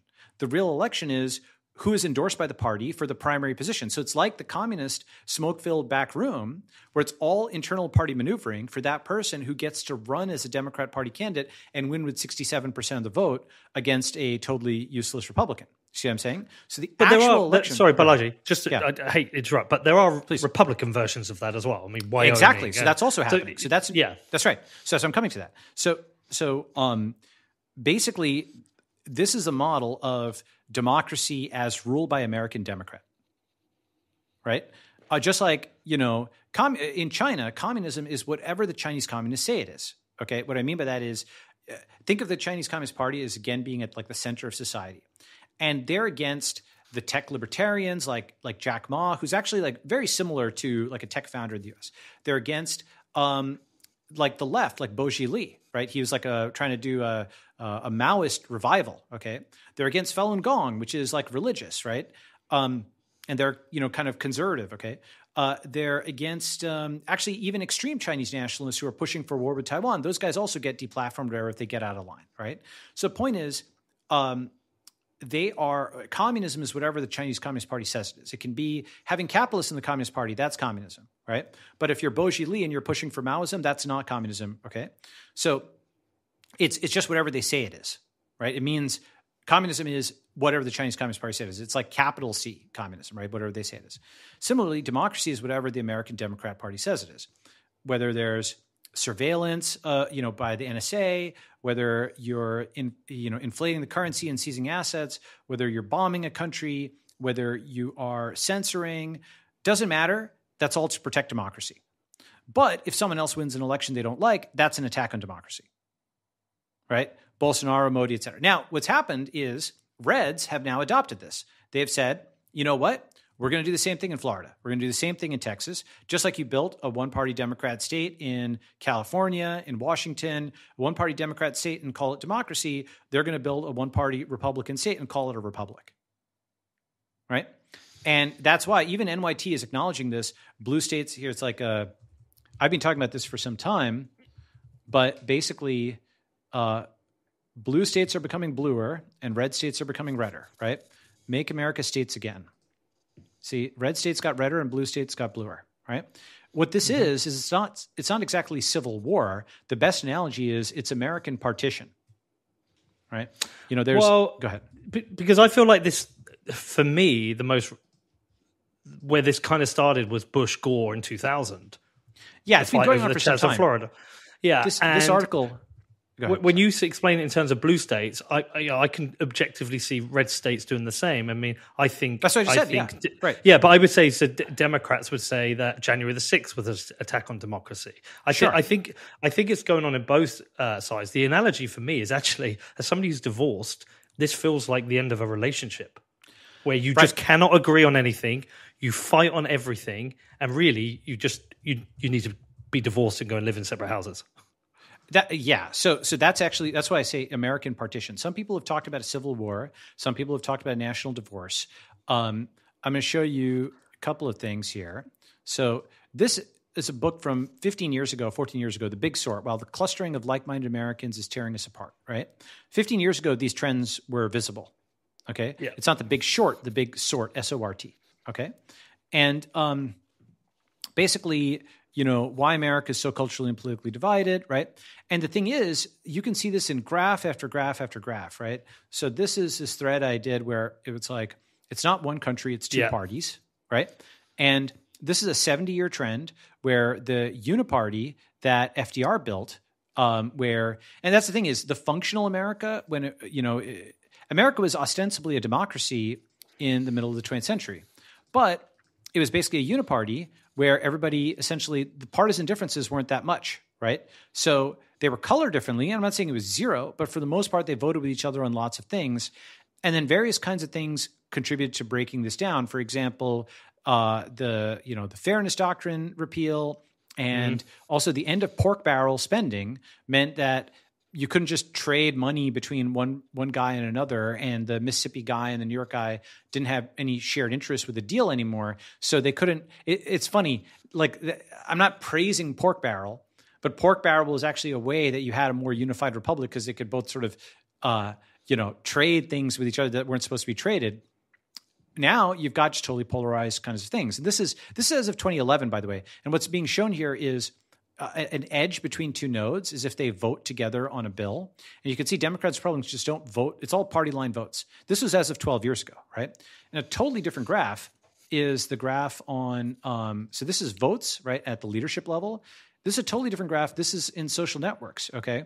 And this is showing who follows who or who shares what on social networks. And even by 2017, the population was separated into blue and red this way, okay? And so when you see it completely, the same phenomenon reoccurring in a totally different data set over and over again, right? Here's another one in this study, Yeah, only 4%. that's mad. This is crazy, right? So Crazy. This means, as I've said, like ideology becomes biology in one generation. Democrats don't marry Republicans. Okay. Going further, Democrats don't hire Republicans either. Right. And so that's what's happened. They've partitioned at the level of both network and state. Right. First, the partition happened at the network level, over here, right? The separation. Yeah. And now it's being manifested in the physical world, make America states again, where they're diverging on gun laws, on abortion laws, on marijuana laws, on homeschooling laws, right? And basically all the things, in fact, both wokeism and nationalism are, in my view, failed attempts to kind of put the country together. Wokeism is Democrats trying to get Republicans to knuckle under by accusing them of being insufficiently anti-racist.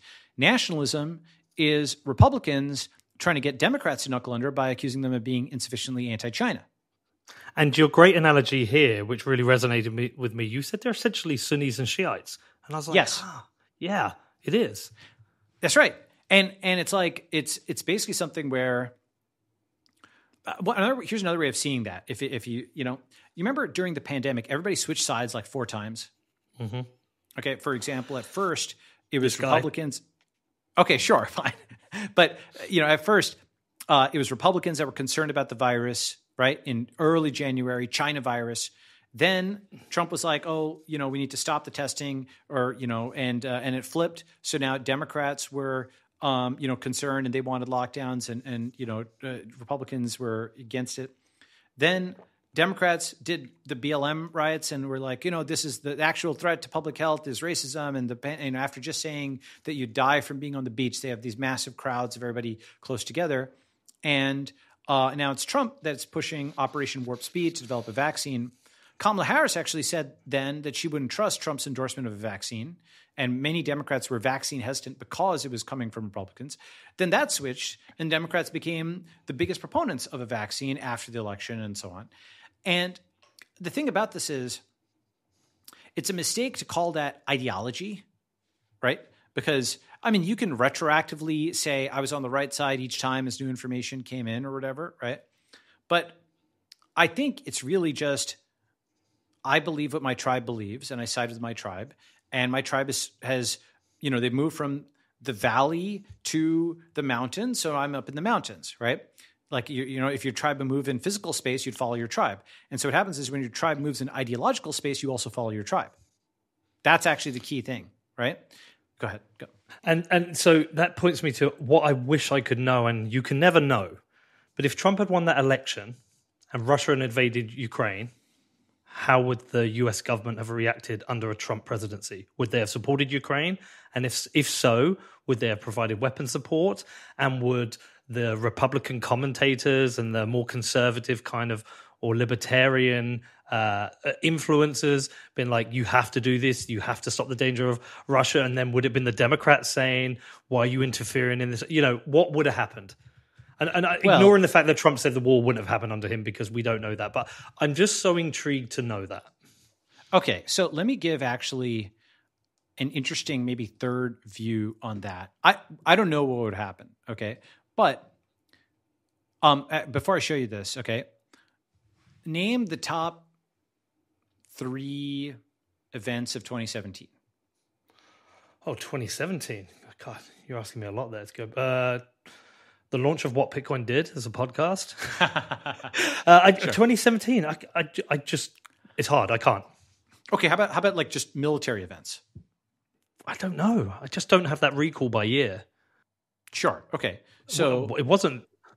Yeah, exactly. You're just basically drawing a blank. It's not like there's some obvious thing that you're saying, right? Okay. Yeah. Guess what? One of the largest. All right, ready? The Battle of Mosul. Okay, from October 16th to July 2017, the most grueling urban warfare since WW2, prior to the war in Ukraine. Okay, 482 SVB IEDs, meaning suicide bombing vehicles, blew up. They sent ISIS. This is basically the war against ISIS. Was this massive military conflict in 2017? With this video is horrendous. It's crazy. Just like literally include this clip, okay? and because it's like put to music and so on. Every single one of those things is a gigantic suicide bombing attack that's killing whatever number of people, right? And just look at how many of them there are, right? And like all this is caught on high def. Normally you'd say that if it bleeds, it leads, but you guys were completely unaware of this. It wasn't like you're like, oh, Mosul, obviously, right? Yeah. If I said, 2016, I said, what happened? You say, oh, Trump got elected, right? That was covered to an infinite level. Mosul wasn't covered at all, despite being this enormous conflict. I mean, I feel like I have some like vague awareness that IEDs were a thing and ISIS, you kind of knew ISIS existed. Yeah, you kind of knew ISIS existed vaguely, but this is the difference between, first of all, just to know that something that big could happen that we were completely unaware of. Or I should say completely. Let's say on a 10 scale, you were aware of it at a 0.1. Yeah. Right? Like you did know that ISIS existed, but how did ISIS get beat or whatever? Point is, that's another option besides the two that you mentioned. A is it's mass coverage and there's a giant military operation. B is maybe people oppose it like Iraq. C is something as insane as 2017 where you have a World War II level media operation with a media blackout. Or World War II level military operation with a media blackout. Like, what? That's possible to do. Why? What's the reason not to?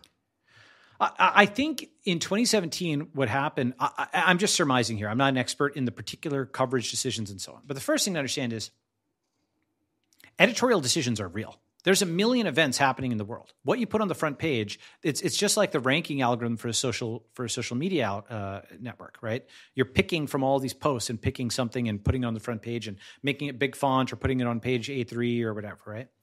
And in this case, I would argue that in mid-2017, this was the first Trump year, right? Democrats didn't want to make Trump into a wartime hero. And Trump, for whatever reason, didn't stress the Middle Eastern conflict because he may have not known if he was going to win or he had inherited it from Obama. But basically, it was just like this giant military campaign that he inherited. So neither side had an incentive to talk up this old storyline politically. So thus, it just got totally suppressed. It's also the 14th year of a 17-year war, essentially, in Iraq, right. Which has, ignore the early days where it was relative, like the US had a lot of success in Iraq, the kind of first year. It then became urban warfare, guerrilla warfare, different factions, different groups. It's not a clean war. It's not a clean war to explain. Whereas Russia, one of the two old superpowers of the world, invading another country in Europe, it's a cleaner thing to explain. It's a cleaner thing to identify who the enemy is, and so to me, it's only natural why one's more newsworthy than the other. I don't know. I think that's retconning it because Iraq was very newsworthy in the late 2000s when it was something that was useful against Bush. But isn't news? But also, isn't news something? Isn't news also entertainment? And it's, look at those. I mean, those explosions are like any Jerry Bruckheimer film, right? But when you put them all together, it's horrific to see. I'm seeing them over and over. Happening. Yeah, but there's one happening every single day. Like basically. Do you remember a time when every terrorist attack got a lot of coverage? So when you say every terrorist, I mean, there's different types of terrorist attacks. There's London Underground bombings. There's September the 11th. There's the embassy in was it Kenya? I can't remember. Okay, but just in your perception, I think your perception is true. Have terrorist attacks had more or less coverage than the 2000s and the early 2010s? As of today. I think it's got a lot less. Yeah, but I think it's a tricky thing. I mean, they become normalized. It's when you first hear of suicide bombers, somebody driving a car outside an embassy and blowing up and 200 people being killed. It's kind of new. Or the USS Cole. These things are new at the time, and then it becomes normalized, which itself is terrible. Sure, but it's But every time you put a suicide bombing at a army recruitment barracks in Iraq, I mean, it's the same story being retold. So, I still the problem with news is entertainment. So, how much of it is control of the news? How much is it just given what people want to hear? Yeah, well, I think it's very. I mean, one way of looking at this is think about what happened with wokeness, right? Basically, that was literally something that was an editorial decision, right? Here,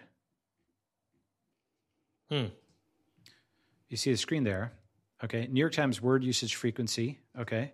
Yeah. And basically, everything just went vertical in 2013, okay? Mansplaining, toxic masculinity, those just went vertical. There's nothing, they just started using the language of an Oberlin graduate then, whereas the controls like, let's say, Amazon or China, those show like a more organic trend where it's like a real thing, right? Intersectionality, all the stuff went vertical. And now that they've recaptured institutions, they don't need the same level of race hatred. So it has all come down, right? And here is actually a good graph of that. Basically, the transition is from wokeism to statism. All right, so here. How much of that is the pendulum swung too far? Well, it's like in the 90s, there was political correctness. In the 2000s, there was war. In the 2010s, it was another political correctness thing like wokeism. And the 2020s, it's war. I mean, it's very cynical, but it's like every 10 years, they swap it out and they have a left-wing narrative or a right-wing narrative, And here, take a look at this. See, like all racism, they've just stopped dumping that poison into the water supply to the same extent. Instead, it's no longer in the establishment's interest to say that, the U.S. is systemically racist and institutionally racist and so on and so forth. Instead, it's the champion of democracy. And African countries and India all needs to get behind it in its glorious, crusade for democracy against the authoritarians, right? It's a complete reversal of what they were saying in 2020 when Joe Biden himself was saying that the U.S. is institutionally racist. Yeah. Now, African countries are supposed to trust it. What? Wait, if it's institutionally racist, you're telling me that was solved in 18 months? No, you're saying it's like institutional racist means fundamentally bad. But now suddenly it's the champion of democracy. So it's like, this is the same thing as, are they lying or, what's going on? And the answer, if you want to be very cynical about it, is, or I think realistic, is that in 2020, blue team, their primary enemies were Republicans and they wanted to win the domestic battle. And so they called them racist. And then in 2022, their primary enemies are now Russians. And so they need to win the foreign battle. So they have a totally new script. Right? It's like, okay, it's like Orwell, where they're like, we're at war with this, we're at war with that. And they just have enough distribution that they push that script through. But they're losing that distribution because there's enough skeptics. The fact that you and I can talk, the fact that we can broadcast this and so on means that they've lost a lot around the edges. And only the most NPC of NPCs, the center of that school of fish, goes with them through every one of these turns back and forth. And actually, with the memory of a goldfish, oh, of course, we're the champions of democracy. They don't even remember 2020. They're surprised when you bring up 2020. They're surprised by that, right? Go ahead. That works for America. Yes. But how do you explain the case for Europe and the UK, where we are also reporting in the same way and we don't have that blue-red divide? You do, not to the same level, right? It's kind of proximity to DC.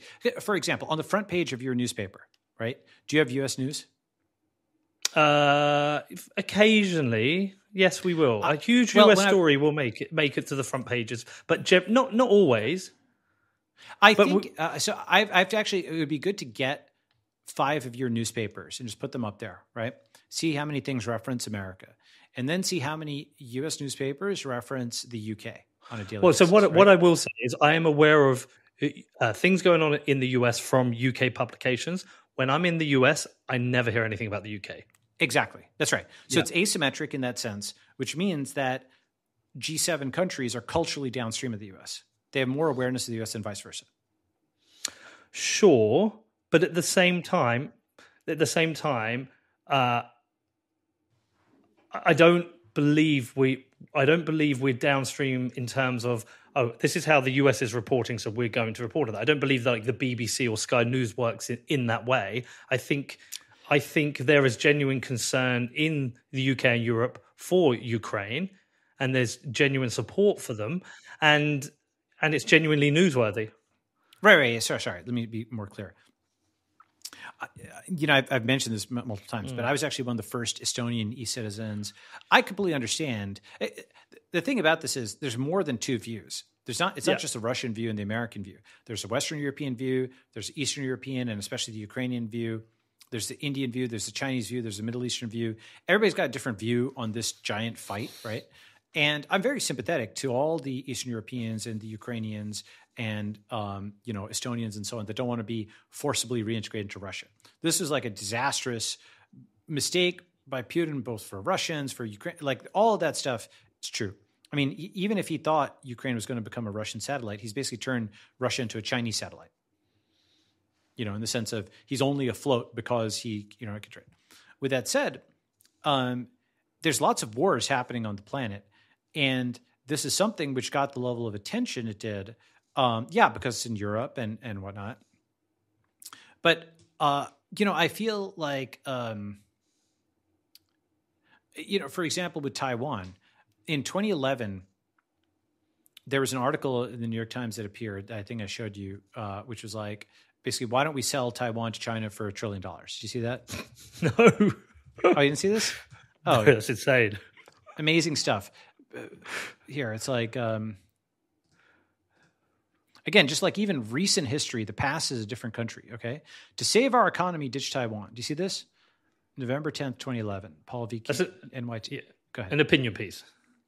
It's an opinion piece, but like you don't, that doesn't get published without a lot of copy editing or whatever, right? It's a serious, right? So propose the U.S. sell Taiwan to China for $1 trillion in debt forgiveness, right? And, basically write off the $1.1 trillion of American debt in exchange for a deal to end American military assistance and arms sales. So the U.S. didn't care about Taiwan in 2011, okay? And to just give you a sense of, even in 2019, Obama made a documentary called American Factory, which was positive on China. Even in 2019, Democrats were ostensibly pro-China, at least Obama was, right? And, in 2015, 2016, everyone was making fun of Trump for saying China, China, China. And then here in 2016, when Trump spoke with Taiwan's leader first, this is phrased as Trump speaks with Taiwan's leader, an affront to China. This is a change of historic proportions. The real question is, what are the Chinese going to do, right? So relatively recently, there's a completely different posture on Taiwan and China. Essentially, it was something which was, we don't care about Taiwan. We don't want to anger China. Trump's crazy for doing this. China is a trade partner and so on. Similarly, on Russia, do you remember the Russian reset? Remind me. Oh, so this is something where it's it's this. Here, I don't have all of the links there, but here. Russian reset was basically Clinton and Lavrov in 2009 saying, let's hit this reset button to reset Russian relations, right? And go back from the Cold War era type stuff, right?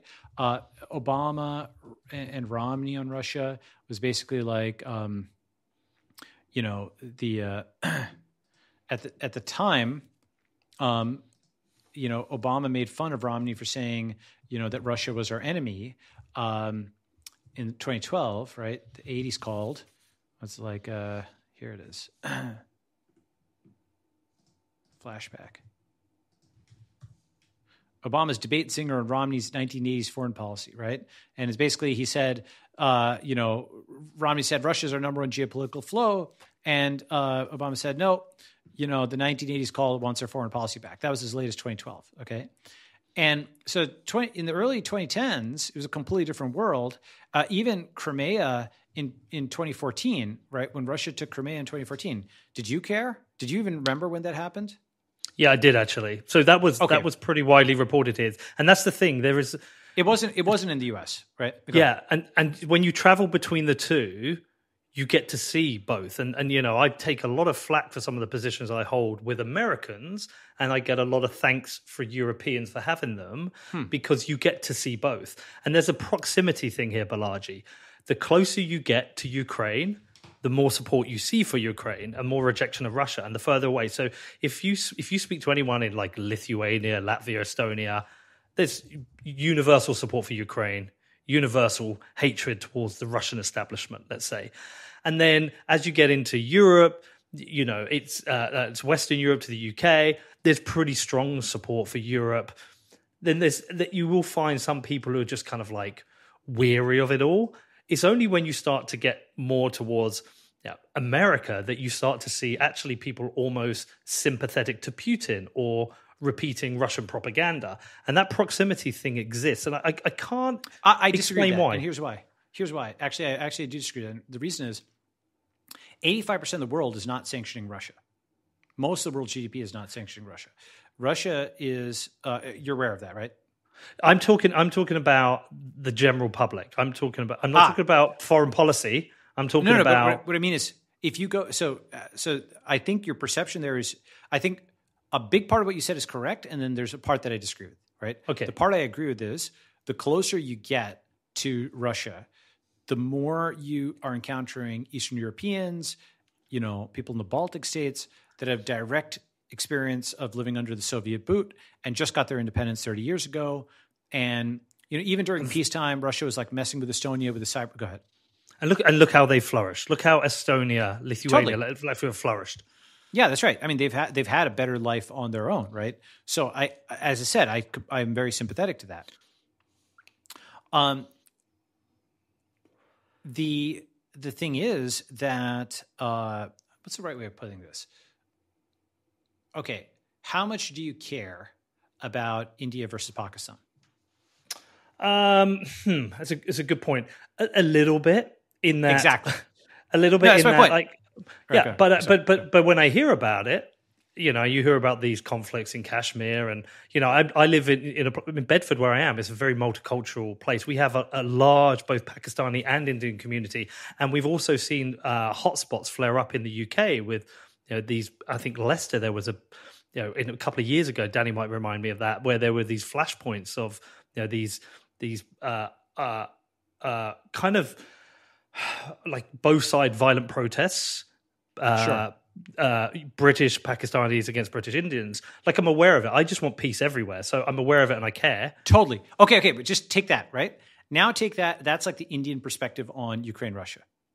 They're aware of the flare-ups between these guys beating each other up. They just want peace everywhere, right? That's the first order of the Indian perspective. It's like a faraway thing. They recognize there's like an issue, but it's like a conflict and everybody's shooting each other. So we just want peace, right? The second order, it's something where India would say, well, the West literally funded Pakistan. It set up this, you know, I'm not saying, like, I'm going to say this in a more aggressive way than I actually, you know, would subscribe to. But let's say if you talk to an Indian nationalist, they'll say, the U.S. funded Pakistan, this terrorist state that funds terrorists that kill Indians and did the Mumbai massacre. And it's not even in American interest because they were harboring Osama bin Laden. They've propped up this rickety, you know, nuclear weapons, you know, terrorist state on our border and caused us enormous problems. It's a huge part of our military budget for years and years. They wouldn't even be functional without this Western aid. And now they're telling us that they're the grand champions of global democracy and India is bad for not going and getting involved in, you know, this Ukraine-Russia war, when all India wants to do is, you know, basically just continue trading with people and it's not taking a side in this conflict, right? And that's like the Indian perspective. This is what I meant, where on every kind of fight, something like this, you have the Russian and the American and the Eastern European and Western European, but India is a player now, right? People care about India's view in a way that they didn't in 10 years ago because India's risen, right?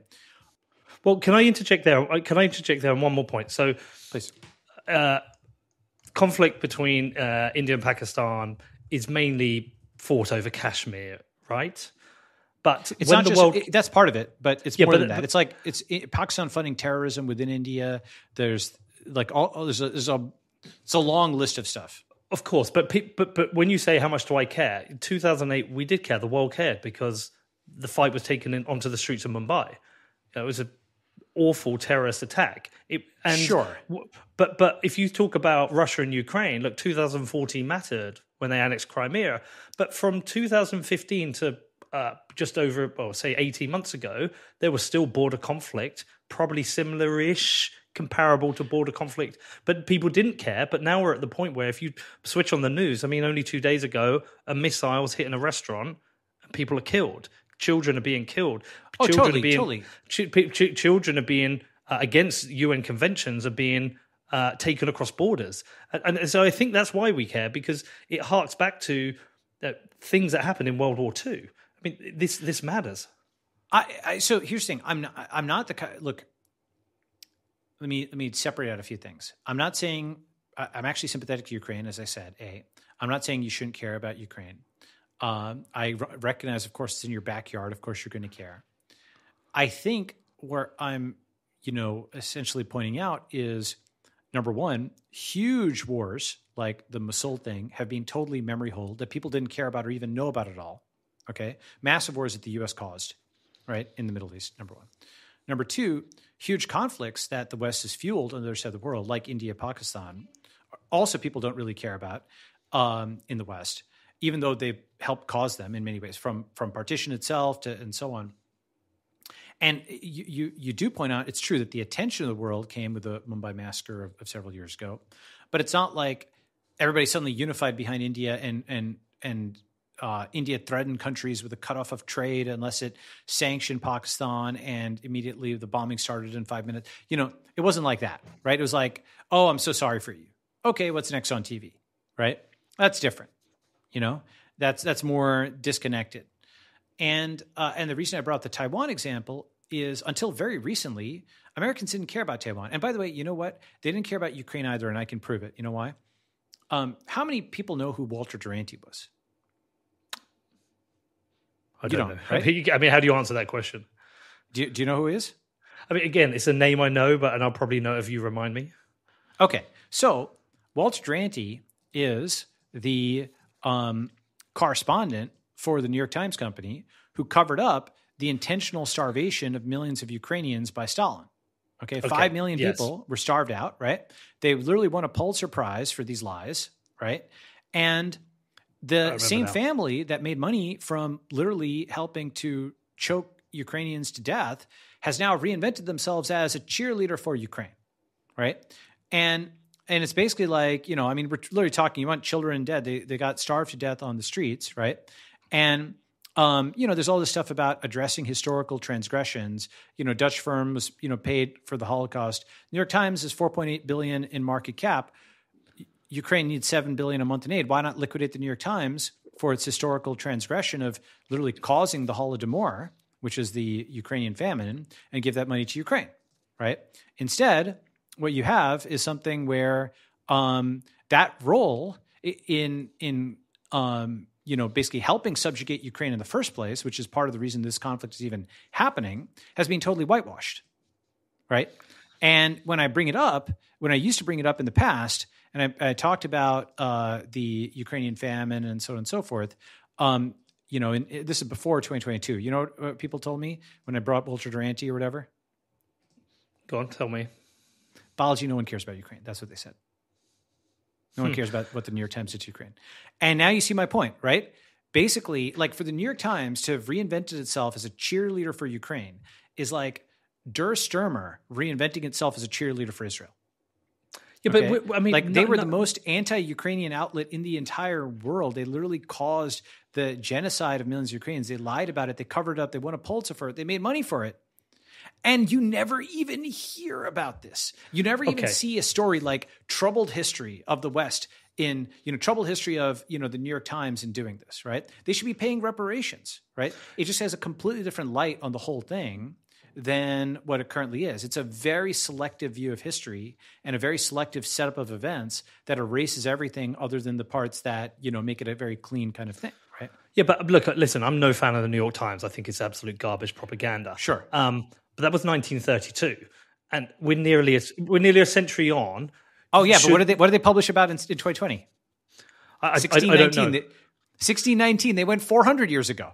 right? 1619. That was a live event with thousands of articles on it that, you know, the United States was supposedly founded on slavery, 1619 project. Do you remember all of this? Right? Okay. So 1619 is important still. It's a pressing issue. Why isn't 1933? And frankly, why isn't, you know, look, the fact that you didn't know Walter Duranty's name, but you do know. Oh, I know the story. No. Sorry, I know the story. Yeah. Okay. So I'm not attacking, right? But what I'm saying is I still think actually most people on Twitter or whatever who know, like, They now know the Dnieper River or whatever. They know places in Ukraine, but many of them don't know Duranty. They don't know. I mean, it's just a totally different kind of thing. It would be what it is you are made to care about something in proportion to how much the establishment cares about it. There's many different that's what kinds I'm. of, go ahead. Sorry, that's the thing. That's I where want you to push disagree back. on. Yeah, Fine. that's the thing I want to push back on. But it's like I said, I cannot stand the New York Times. It's a propaganda hellhole. But Walter Duranty was 1932. It's nearly a century ago. What are we expecting the current editors and journalists to do if they believe that Russia is an evil empire and that is illegally invaded Ukraine and is sending missiles into homes and restaurants and killing children and blowing up trains? Why not report on that as being an evil act? I didn't say not to report on Ukraine. I am saying, why aren't there 500 articles talking about the Western press's complicity in putting Ukraine in this position in the first place? Yeah, I mean, look, sometimes people don't want to dig up old things. Now, okay, so now we're getting to the thing. It goes back to those. It goes back to that list of things. Remember, you talked about it's the same as Jerome Powell. Why are they doing this? It's the same list of reasons. It's sure fraud, lies, whatever. Let me give you another example. Right. So think about. All right. Have you heard about the? This is something that's big in China. Most people in the U.S. don't know about it. Do you know what the 8 Nations Alliance was? No, tell me. It's basically the U.S. allied with a bunch of other countries to invade China. Okay. Did you know that? Did the U.S. invaded China? No, I never knew. Right? All Chinese people know that. Right? So that's like an example of what I mean. Like, if there's a piece of history that's foremost in your mind, and it's a motive. And so now that just when you know the U.S. helped invade China, the U.S. helped subjugate China, then the entire U.S. defense posturing around democracy, authoritarianism, blah, blah, it gets blown up as a narrative within China. It's like, this is all just bullshit. It's basically the Americans justifying imperialism against us like they did in the past. They were also a democracy back then. They imperialized us. They're imperializing us. That is a Chinese narrative. Do you see what I'm saying? Right? Mm-hmm. So the thing is that, I'm not saying that they're the good guys. I'm just saying that that is their domestic narrative. I find that the global conflict of democracy versus authoritarianism really just means blue tribe dominance, because Republicans are supposed to be against democracy. Russians are against democracy. Chinese are against democracy. Indians are against democracy. Israelis are against democracy. Now France comes in for a pasting. South Africa, because it said something nice about Putin or whatever, they're finally getting negative reporting on South Africa. You're seeing more negative stories on South Africa than I've seen in a while, right? And so what it is let me see if I can be concise with the point on this. It's have you heard that saying, find me a man, I will find you a crime? Okay. If you apply you apply the magnifying glass closely enough to somebody, find me a man, I will find you a crime. Or Richelieu said, give me 3 lines written by the most honest of men and I will find something in them with which to hang him, right? And so, or the, a federal prosecutor can indict a ham sandwich, right? So have you heard that one also, right? No, so, I love it. If you're an enemy of the regime, then they'll find something. I mean, of course, Putin gave them an enormous thing, and he's in the wrong on this, right? But if it's okay, actually, here's a good example: the Yemen war. How much have you heard about that? A lot, and this. Oh, is you have, yeah, okay. and this is the problem. But Americans haven't. Yeah, and this is why I think I push back. And look, people listening to this are going to get pissed off, but this is why I push back. Is the BBC has covered the Yemen war a lot. A huge amount, and we've even had a lot of questioning in our houses in Parliament because of our support for the House of Saudi. We've been weapon suppliers to Saudi, and That's the horrific war in Yemen. So that has been covered, and this is why it's very difficult being in both. When I've got one foot in America and one foot in the UK, I see both worlds. Okay, I would say 90. I don't know what percentage. Just a guess. Okay, now it's like seems to have wound down. China seems to have helped bring peace to the Middle East, which is insane. Saudi and Iran. The Yemen thing winding down. But I would say 90, maybe 95% of Americans weren't even aware that the Yemen war was happening or that the U.S. was indirectly assisting it, right? They probably don't even know there's a country called Yemen. Right.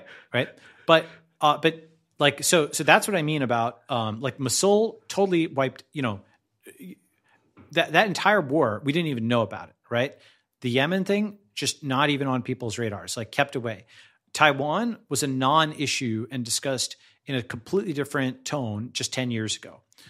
Ukraine, when I brought up Ultra Duranty before 2022, people would say, who cares about Ukraine? That's what they tell me, right? And so what I'm just trying to get at is that's quite a few different examples there of essentially something where there's giant wars or famines or conflicts that are underplayed because it's not in the interest to play it up of the regime, right? And that's not to say that these crimes aren't real crimes. Or these or that Putin's. I mean, of course these things are bad, but what attention on what badness is what badness gets your attention or is given your attention at every given point? There are folks who are literally at the sluices on that, just like the wokeness graph I showed you. Right? There's a few editors in chief that can control where your attention is going. Now that it's starting to change with decentralized social media, they are losing the grip. Right? And so you're seeing like. The Overton window has moved more in some ways in the last 6 to 9 months than it's moved in a long time. Lots of new things are pumping up on Twitter, and that's why it's digital glasnost or what have you. Anyway, with all that said, should Putin withdraw to the pre-war borders? Yeah, of course. That's obvious. But it's and here's the other thing: if you're actually in the middle of a war in Eastern Europe or something, you're like, I don't care about this meta stuff. Let me just win the war or whatever. Totally. Right, I'm totally sympathetic to that.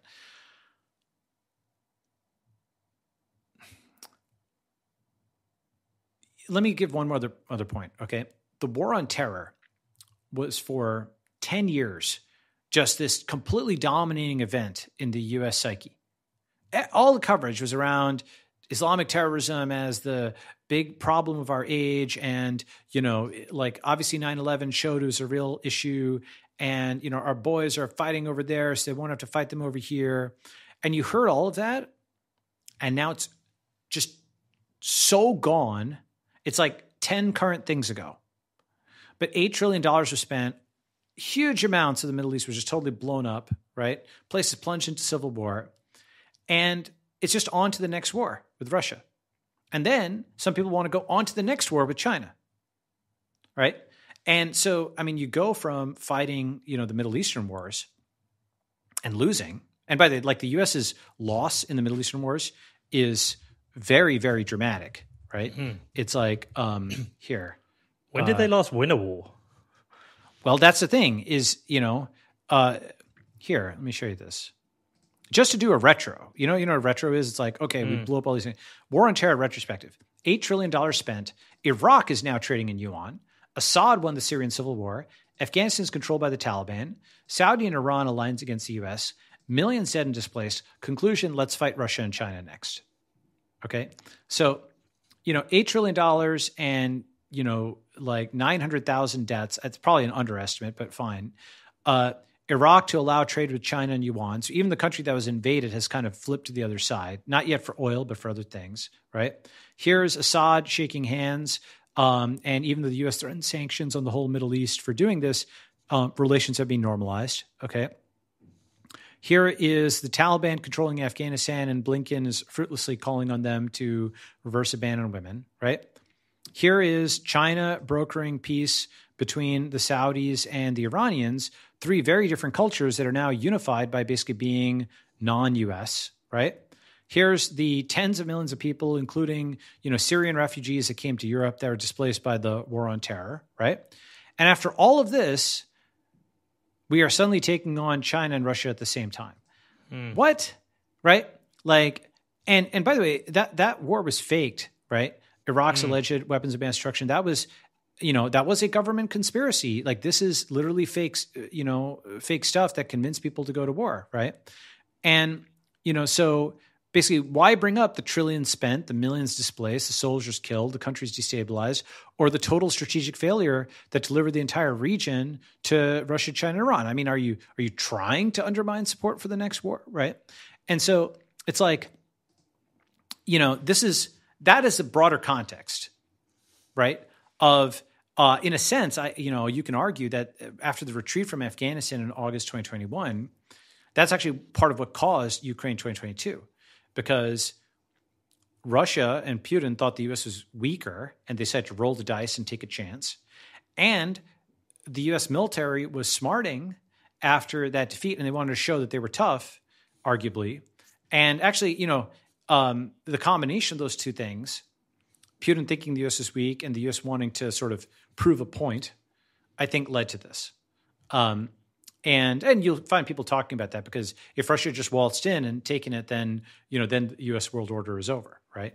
And who the hell knows how it's going to play out, right? I think as of a week or two ago, it looked like the counteroffensive had failed and that Russia was gradually winning. And I remember I was just saying to someone, I'm like, as long as Putin doesn't set off a nuke or something dramatic doesn't happen, then it's on track. If you just track the public support, it's just like a gradual decline in public support, and Ukraine isn't going anywhere relative to, it's physically located there, but the U.S. will eventually turn its attention to something else, just like it turns its attention away from the war on terror. So if Russia can just keep it going at a slow burn, then eventually the U.S. will probably pull its century. It might take 5 or 10 years, who the heck knows, but it eventually will, because it's not going anywhere. And then, of course, this whole coup thing happened, and that was a giant surge. That's the worst thing for Russia that could have happened in some ways, right? Besides a nuke blowing up, because now there's a huge surge of attention. So that, I don't know, has added whatever number of years to this conflict. Who knows, right? I may be wrong. It's very unpredictable as to what happens. But in a sense, actually, the biggest winner is just, we got into the Ukraine thing, and we talked about that for a long time. I know what I expect to talk about. But yeah. The biggest winners of the war in Ukraine are arguably everybody who isn't in it. It's in Asia, it's the Middle East, right? Asia has got an example of what China-Taiwan war might be like, and that's cooled everybody down. And China's strategy is just to win a cultural victory. You know what I mean by that? 2 out of the 3 parties in Taiwan are actually not for independence. Or it's a complicated, there's a very fine gradations there. Let's say they're whether they're pro-Chinese reunification or at least pro-Chinese détente, right? And they've been gaining on the DPP, which is the party that's pro-American, right? And the thing about this is China is right next door to Taiwan. They speak the same language. Taiwan is the biggest trade partner, or China's Taiwan's biggest trade partner. They're wildly dependent on China for a bunch of things. And they're an island, so it'd be really difficult to supply them. And China's right next door with the biggest manufacturing build out in history, right? Maybe. And so what China's strategy is just flip Taiwan culturally, right? They might not be able to do that to, I don't know, Alabama or something like that, which is very different culturally, right? But Taiwan is right next door, speaks the same language, same culture, same history, really the same people in many ways. And so their goal is basically probably to get some referendum or some vote for unification in a few years, as opposed to an invasion, right? And that's talked about over there, right? And also the Taiwanese recently, because basically, one of the questions is just like with Iraq, right, with the Middle East, was the U.S. interest in the the rights of Middle Eastern women? That was a huge thing that they talked about in the 2000s. Is that a big issue right now? Yes, it is still in Iran. No, but I mean in the American press. It's hard because I don't see it, so you might say it isn't, but all I know is it's still a big issue in Iran itself. Well, in Iran, but sorry. To be clear, what I mean is I'm not saying that Middle Eastern women have a great time of it, though the region has secularized. I'm saying, is this made into a human rights issue on the front pages every day in the Western press? No, because we can only really have one, maybe two current things. That's right. Okay, so that's another. So basically, as heartfelt as that was back in the day, as heartfelt as oh yay, or BLM just a few years ago, people were really fist pumping about that, and they were really fist pumping about COVID vaccines, and now they're fist pumping about Ukraine. They'll fist bump about something else,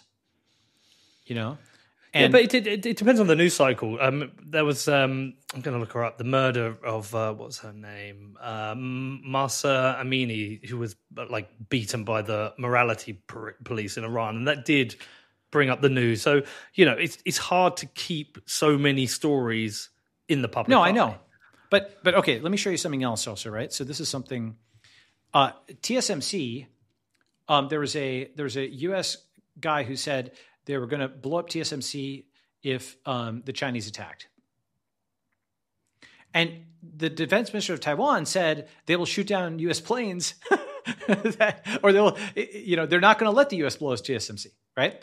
This is a great example of the difference between what's in actually Taiwan's interests and Taiwan being used for proxy war with China, right?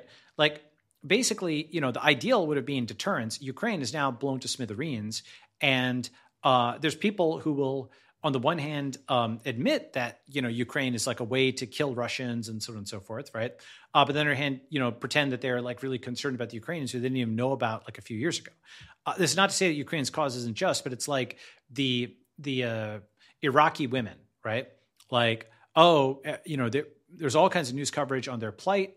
Their plight was a real plight, and now it's forgotten because there's just a justification for the use of force, or as justification for what the establishment wanted to do at that time. It wasn't like something they didn't actually really care about the human rights. They cared about might is right, And so this kind of thing, which it shows the gap there where, Taiwan doesn't want to be used as a tool against China. They've got their own interests. And so what are they saying now? They're saying things like they're going to produce most of the valuable chips still in Taiwan. They're not going to send all its technology to the USA. They're basically, here's a few things, right? There's actually, I won't get into all these articles. Yeah. But basically, point is that Taiwan doesn't want to be used for proxy war against China. At least there's factions within Taiwan that don't. So that's why the biggest beneficiary of, in a sense, Ukraine like sacrificed itself, or Russia blew itself up so that Asia could have peace. Because it's like an example on the other side of the world of what you definitely do not want, right? Not to say, maybe we'll all be stupid and sleepwalk into another war, but it feels like a deterrent. All right, let me pause there. Why don't we recurse back up, because we talked way more about we need to circle back here back to the money. Coming back up, because I don't have particular insight on the Ukraine war or whatever relative to, I know a little bit about it, but certainly don't speak Russian or Ukrainian, don't have sources there or anything like that. Coming back to what I think, at least at the macro level, allocation, location, organization. So allocation is get out of blue states physically. Location, or get out of blue states financially. Location is get out of blue states physically. And actually, Ray Dalio also talks about this. He's like, location is a risk. That's a really, it's funny. Hold on, I'm going to find you this. Ray Dalio. Yeah, here we go. This is so abstract and it's hilarious, right? I have a lot of respect for Dalio, but just the way this is said in this article is funny, which is not, I think, his phrasing. But see, he's saying why billionaire Ray Dalio thinks another economic disaster is coming and how he recommends preparing for it. Do you see that? Mm-hmm. Okay, so one risk, for example, could be location, meaning the physical place where you live and work, right? The health index that rates destinations. So moving is a hassle, but it's worth considering under financially worrying circumstances, right? Measure your financial risk in inflation-adjusted terms, right? And so the thing is, by the way, this is a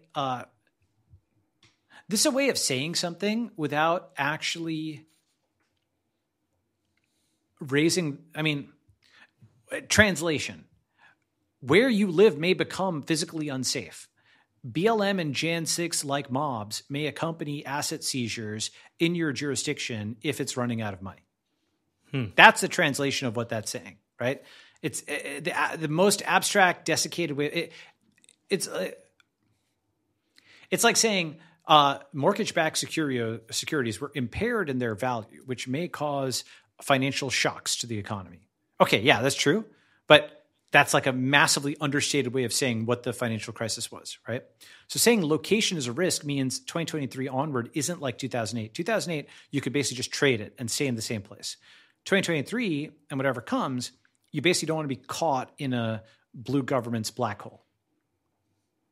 Yeah. And it may turn out, by the way, the Ukraine war has been very costly to Western Europe, like the energy costs, we will see what happens there because it looks like Western Europe has taken a massive economic hit for this. Massive. Right? Go ahead. Actually, what is your perception on the ground there? Yeah, no, absolutely. I mean, like our energy prices here have gone through the roof and people having to choose between heating their homes and feeding their families. It has come down a bit. I think the energy cap dropped by 17%. So it's starting to reset. But how much demand destruction was there for that? Were businesses going bust, and that's how there was some, and you got news reports to say some cafes that couldn't afford, but I don't think there was. I think the fear of it was more than the reality. I think a lot of people have survived, but there is a counterpoint to this is that where there is now a push for energy sovereignty, and there is I think I saw nuclear. The other day that Sweden is going back towards nuclear. The UK is, and so look. There is a positive that's coming out of the back of that, the realization that you need energy sovereignty, because even with their crumbling infrastructure, France was essentially the savior of the UK at certain points because they were able to supply us with energy that we didn't have. And so, like I say, the fear was worse than the reality. It definitely impacted some people, but energy prices are dropping. And at a time when we're heading into the summer, which is fortunate, and there has been this focus on energy sovereignty, and we're seeing nuclear growth across Europe. So that's my summary.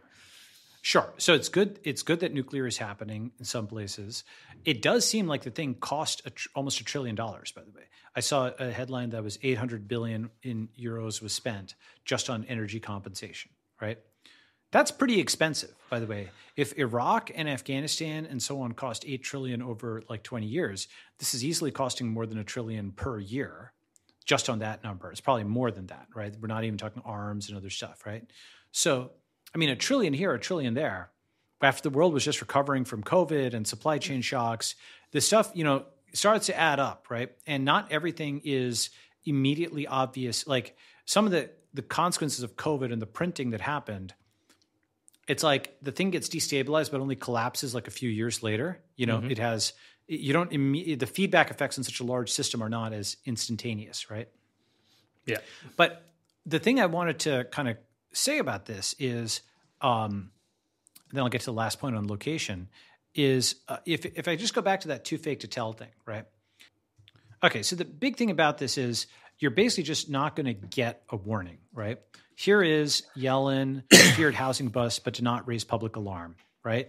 Here is Yellen saying no new financial crisis in our lifetimes, right?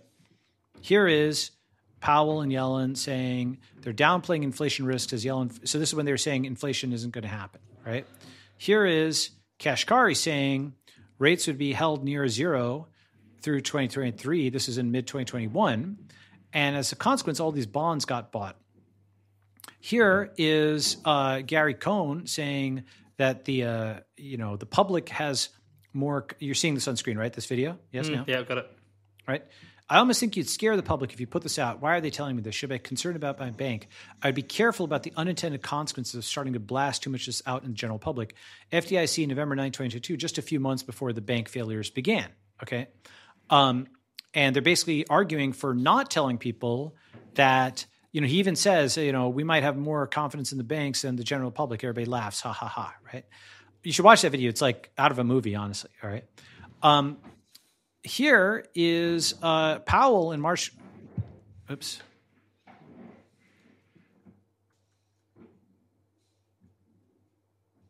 Once this goes. Point is, that clip shows Powell in March 2023 saying U.S. banks have strong capital 3 days before the banking crisis started. Here is, the vice chair, Michael Burry, saying the banks they regulate are well protected from bank runs on the morning the bank run started, right? Here is Biden saying that the U.S. has, never defaulted, right? But of course, it's defaulted multiple times, including the gold seizures, right? Here is, basically, this is like a small thing, but the BLS revised its hourly compensation numbers. They were saying that people gained 5% in hourly compensation, but actually fell by 0.7%. And so they had totally wrong data where they're saying people are making money. No, they're actually losing money. That's like a huge revision, by the way. That's like saying we made 5% profit, but actually, no, we lost, we made a 0.7% loss. Massive, massive change, underreported. This actually guided all these decisions. Oh, the economy's so great. No, it actually isn't. And then here is Krugman from a few weeks ago saying that $1 trillion coin would be totally fine. But the reason that you should not talk about platinum coins, you should talk about premium bonds, it's because they're harder to understand, which makes it harder. Because it's harder to understand, then people can't argue against it. So they feel dumb. They don't understand what a premium bond is, right? So the system is optimized for opacity, right? It's meant to be hard to understand, okay? And that's like a natural selection thing. If it was easy to understand, you see exactly how they're scamming you. When it's hard to understand with lots of gimmicks and stuff, you can't see it, okay? And the reason I just brought up all this stuff is that is 20 years. And those are pretty big things, right? We're talking about the financial crisis. We're talking about transitory inflation. We're talking about the Stimulus Act. That's 20 years of the same macro guys and the same macro names, either not warning you intentionally or not warning you because there's an error, and so on and so forth. So one fine day, a trap door is just going to open. And whether it'll be announced or acknowledged, go ahead. Well, I'm just recognizing that they're essentially kicking the can down the road. No one wants to admit it. At some point, there's going to be a collapse, and who gets out first? It's like FTX. It's like Prime Trust. Yes. I'm out. I'm out now. I've got my protection. I've got my Bitcoin. I've got my physical cash hidden in different parts of the country for in case I need it. I don't have any gold, but I'm thinking of getting some. But now let me give... Good. Yeah, I'm seeing the FTX collapse before it's happening. Yeah, exactly, right? Uncle Sam Bankman-Fried. Now, what timescale it happens on, God only knows, because their core competency is can kicking and obfuscation. Michael Burry thought the financial crisis was going to happen April 2007. Okay, and there's a famous clip on this from The Big Short where he's saying the adjustable rate mortgages, they kick in then, so the defaults are spiking. So he thought that was when the crisis was going to So there is zero probability. Because rating agencies and the big banks and so on kind of controlled their own reports in a sense, the crisis wasn't really acknowledged until September 2008, almost 18 months later, right?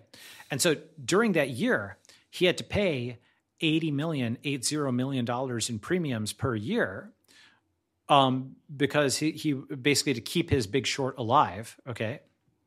And then he made a ton of money at the end of it. Right. But the point is that, he looked dumb before he looked really, really smart, but he looked really dumb for a while before he looked smart. Because he potentially faced a market being irrational longer than he could stay solvent. Stay solvent, as the famous saying goes. Correct. That's right. So, right now, I mean, if it took 18 months for Burry's, from it being obvious to somebody who was looking to being obvious to people who weren't looking, right? God only knows, it's funny, just like Bernanke said, it was going to be a mild recession, April 2008, then the economy collapses, or it's acknowledged to have collapsed by September 2008. Similarly, Jerome Powell, he almost 15 years to the day after the financial crisis, opening bars of April 2008, he also said it's going to be a mild recession in April 2008. So is it September when it all blows up? Who the heck knows? Is it next year during the election year? It could be anything, right? I kind of have a feeling that the election year is going to contribute to this because there's actually an incentive for people to bring up these issues. And now there's decentralized social media, right? So it's possible that you get out first. All right. With that said, we now discussed that a bit. It's allocation, location, organization. The third part is the non-libertarian part. Because like you hit a fire alarm and you run out of the building, and then you kind of, you need a gathering point because, it's a burning building, but you don't want to like live on the street, right? You want to rebuild a building. That's what I mean by re-centralization or tribalization. So the next step is to find or found your tribe. Okay. So that's what I'm doing next. And, when will this episode come out? Like in a week or two? Probably Monday, right? Hopefully you can get it out Monday. The reason is I want to get out a couple of articles before then. Okay. And the reason is that I'm going to be funding, I'm going to start by funding 100 startup communities. Okay. And like Cul-de-sac, which is a car-free community. Have you seen these? Do you know what I'm talking about? No, but tell me. Okay. Here, let me show you. So Cul-de-sac, the first car-free neighborhood built from scratch in the U.S. Okay, walkable community, looks beautiful, cheap studios built for remote workers, right? 700 plus apartments for rent, okay? And it's got a great gym and courtyard. Basically, it's the place to live that you'd want to live, right? Here's a totally different one called Kift. This is van life, right? So you're in a community of folks who drive around, and live in nature and save money and live in their van and have Starlink.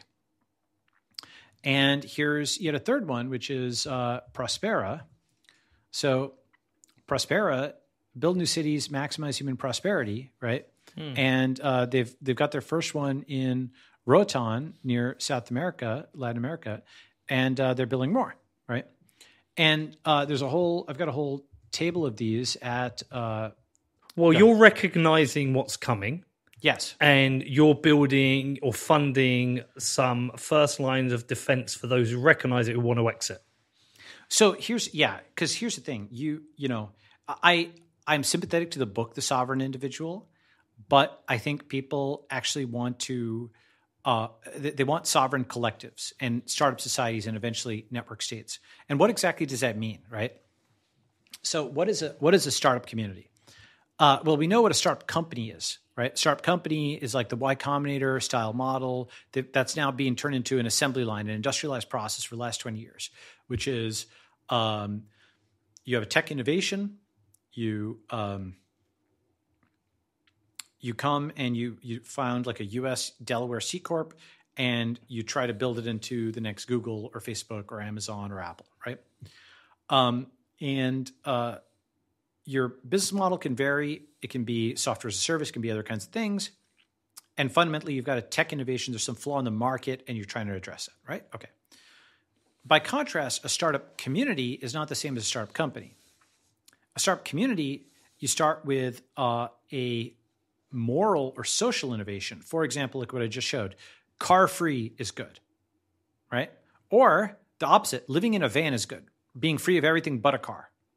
Or let's say you want to build a self-driving car city, right? Those are like three different things just on cars. Or you could do a keto kosher society where people are only keto. You could have a society where the internet turns off from 9 p.m. to 9 a.m. like they do in some colleges in China to stop people from playing video games all night.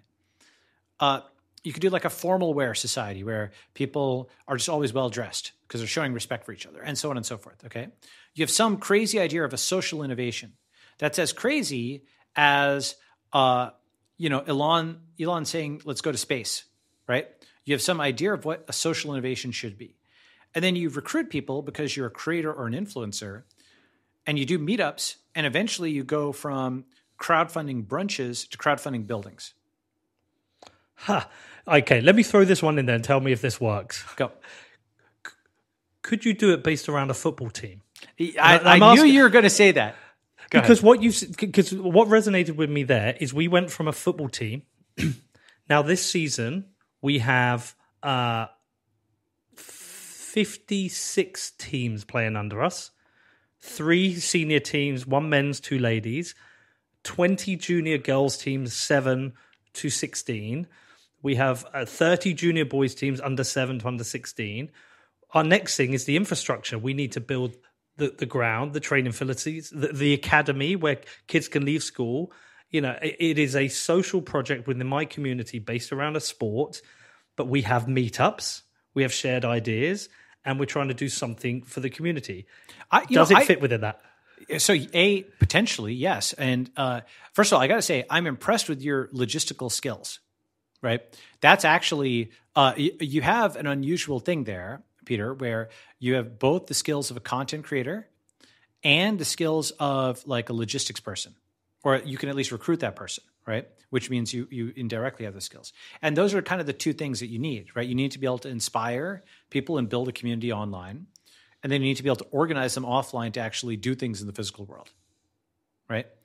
And so, you know, in a sense, what the community organizes around, you know, whether it's a football team, whether it's Bitcoin, whether it's a religion, whether it's X or Y or Z, its success for a startup community is measured by how many paying subscribers you can get who will move to your community or one of the nodes of that community. Because the thing is that the interesting thing about the network state is we have these Bitcoin meet spaces and nodes building up. We have El Zonte in El Salvador. Yes. We have the Pub Key in New York. We have the Bitcoin Commons in Austin. We have Bitcoin Park in Nashville. We have Real Bedford Football Club in Bedford. And what's happening, these are becoming pilgrimages. People are choosing to go to the ones. And, you know, we've had, I would say, probably over 100 people last year flew from another country to come to Bedford and watch a football match. They would never have ever had a reason to even know it exists, but they have, and that is a growing thing. We have people coming to meetups. You got so you managed to decommoditize, in a very corporate way of putting it, your football club with the cloud.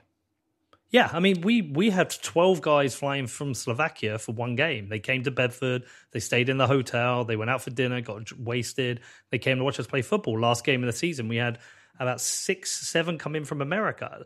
It's becoming a thing, and as the team grows and goes up through the divisions, more people will come. I think a lot of people didn't get the project to begin with, Balaji. It's still people are like, oh, I hate it when you talk about the football. And I always say to them, forget the football. It's a Bitcoin project. We have meetups that have more people go to them than go to, say, BitDevs in San Francisco now. And so, interesting. So don't think of it as, Ben Ark said it. He said, I don't care about football, but I love what Peter's building here. It is a Bitcoin community around football. So I say, even if you hate football, do you surf? They might go, well, no, I don't surf. But you care about El Zonte in El Salvador. That is a Bitcoin project based that started. Oh, I thought you said serve. You meant surf. Okay. Yes. Yeah. So it is just a Bitcoin community around another idea, which is spreading the idea of Bitcoin and sovereignty to people through the lens of football. All right. So I'm going to show you something. And this is basically just the 5-minute network state overview. Okay. Mm-hmm. So because it sounds totally crazy, but I'll show you some slides and then let's come back. All right. So intermission. Ready? Can you see the screen? Mm-hmm. Yep. All right. So here we go. So basically, we've started new currencies. Can we start new countries? And so I wrote this book at thenetworkstate.com. I'm going to try and make the case very briefly that starting new countries is possible, preferable, and profitable. So let me start with possible. Okay. So why is it possible? Well, we know that you can start new companies. Google was started out of a garage. You can start new communities. Facebook was started out of a dorm room. You can start new currencies. Bitcoin was started from a white paper. So can we start new countries? Can we start what I call a network state? And a visual of a network state is like this, where you have a group of people that are networked together around the world that have a population, an annual income, and real estate footprint that's comparable to that of a legacy nation state. Okay, and just to see how something like this could actually be built, here is a GIF of this starting from one guy in Japan, okay, and going to 17, and then 172, 1,729, 17,000, 170,000, and 1 million people. This is a visual of how you could recruit people from around the world, have them cluster in nodes, network those nodes together and have them crowdfund buildings of increasing complexity until you basically are crowdfunding towns and cities, okay? And then you've got, because that's all cryptocurrency, you have assets that are outside the control of any state that surrounds you. And because you've got dozens of these nodes around the world, if any one state persecutes you, you can have the people of your network state move to another, okay? And this is just like a startup where it's hard, but it's possible to build something from 1 to 1 million people. I've seen that done many times. And just to give you some more indexes on why this is possible potentially. So most countries are actually small countries. The majority of countries in the United Nations, if you define a country as a UN member, have less than 10 million people. 38 of them actually have less than 1 million people. And actually the number of countries has just been increasing over the post-war era. This was actually peak centralization over here. Think of it as like a valley where there were more countries going backwards and forwards in time. So over here, there are only like 50-something UN members in the world. But as the British Empire, the French Empire, the Portuguese Empire, all these empires broke down, and then here the Soviet Empire, you got all these new independent countries. And then it was flat. It's been flat for the last 30 years. But if I'm right, and if the Fiat crisis means that the US empire breaks down, you're going to see a lot more microstates and network states arise, okay? So you're going to see, just like currencies were flat over here and then they went vertical, similarly with countries. And the thing about this is cryptocurrencies rank with fiat currencies. So basically, we know that there's a fund site called Fiat Market Cap that Bitcoin at the time of this screenshot was in between the Turkish lira and the Chilean peso. And so, A, most countries are small countries. Okay. B, lots of new countries have arisen, actually. C, cloud currencies are on par with land currencies. Cryptocurrencies are on land with fiat currencies. So you put those together, could we have a crypto country that ranks with a fiat country? And if you actually take, the list of the countries of the world ordered by population, a hypothetical network state with 1,729,314 people would be in between Latvia and Bahrain. Okay, so it'd be a real country, right? It would be an Olympic country. And it would probably post a population growth rate faster than anybody else in the world or any other state in the world, because you have all these type A personalities, say both recruiting via immigration and reproducing the old-fashioned way. This is how you solve the birth rate issue as well, right? I say that jokingly, but also seriously, right? And because you actually give them a reason for these motivated people to rank on the leaderboard. Every birth pushes you up the list, right? And this is like the new coin market cap, nation real estate pop, okay? And your dashboard over here, that number over here is how you rank over there. And you'd also rank by other metrics on your network state, right? And the thing about this is, could these crypto countries actually be like real countries? Well, that's a matter of diplomacy and negotiation. But guess what? The sufficient traction gets you diplomatic recognition. Tuvalu, if you know Twitch.tv, all the .tv domain names were sold by Tuvalu through a deal it did with GoDaddy. The state of Nevada did a deal with Tesla for its so-called Gigafactory. El Salvador, of course, has Bitcoin as a national currency. And there's way more things like this. There's, Amazon HQ2 and its deal with Virginia. There's the Wyoming and Tennessee DAO laws. There's the mayors of Miami and New York accepting Bitcoin. There's the actually Colombia did a deal with GoDaddy for the .co domain name. So the point is that whether it's it's a U.S. state, whether it's a city, whether it's a sovereign country on one side, or if it's a company or a cryptocurrency on the other side, the land is already open for business and doing deals with the cloud. Okay, so if that's already the case, why couldn't a crypto community ink a deal for a special economic zone for one node of its network state, right? So that is why I think starting new countries is possible. Why do I think it's preferable? Well, right now, we've got a situation where there's both a push and a pull. Okay, so if you are a powerless person in Sri Lanka or Venezuela or Panama, all of these food riots, there's lots of global instability. It hasn't been reported that much, but there's many bad things happening in the world thanks to all the printing that's going on. Powerless people now have an alternative to failed states. And on the other side, the power user, the ambitious person, whether, since moving out of Africa, since, expanding out of Africa, going to the US, even landing on the moon, ambitious people have always wanted frontier societies. And this is the same as a crypto coalition. It's the powerless and the power user. It's the person who's just trying to hang on to a bank account and the person pushing the limits of what a bank account even is. And so those people who've seen their countries break down and those people who want to build new countries, that's actually a really interesting alliance. And what it isn't is it's not the average middle-class Western person who thinks everything is basically fine. I think that person will change their mind in a few years, but I think that's not your market in a sense. It's the people who are the power users and the powerless, right? So it's preferable for those people. And finally, why is starting new countries profitable? So I put this last but not least. You do need something. Economic feasibility is also an aspect of feasibility. But this is annual revenue per user of nation states, social networks, and network states, okay? So it's kind of a fun thing to put them all in the same graph. And here are the social networks. That's like Facebook or Meta, WeChat, TikTok, LinkedIn, Snapchat, Twitter. Okay, this is the Chinese Twitter. That's Yelp. Okay, and these have hundreds of millions, billions of people. And so if you're like Facebook, you've got like multiple billions of people, but you're only making on the order of tens of dollars per person per year. Okay, so $20, $30 per person per year times 3 billion people, it's like 60 billion, 90 billion a year, right?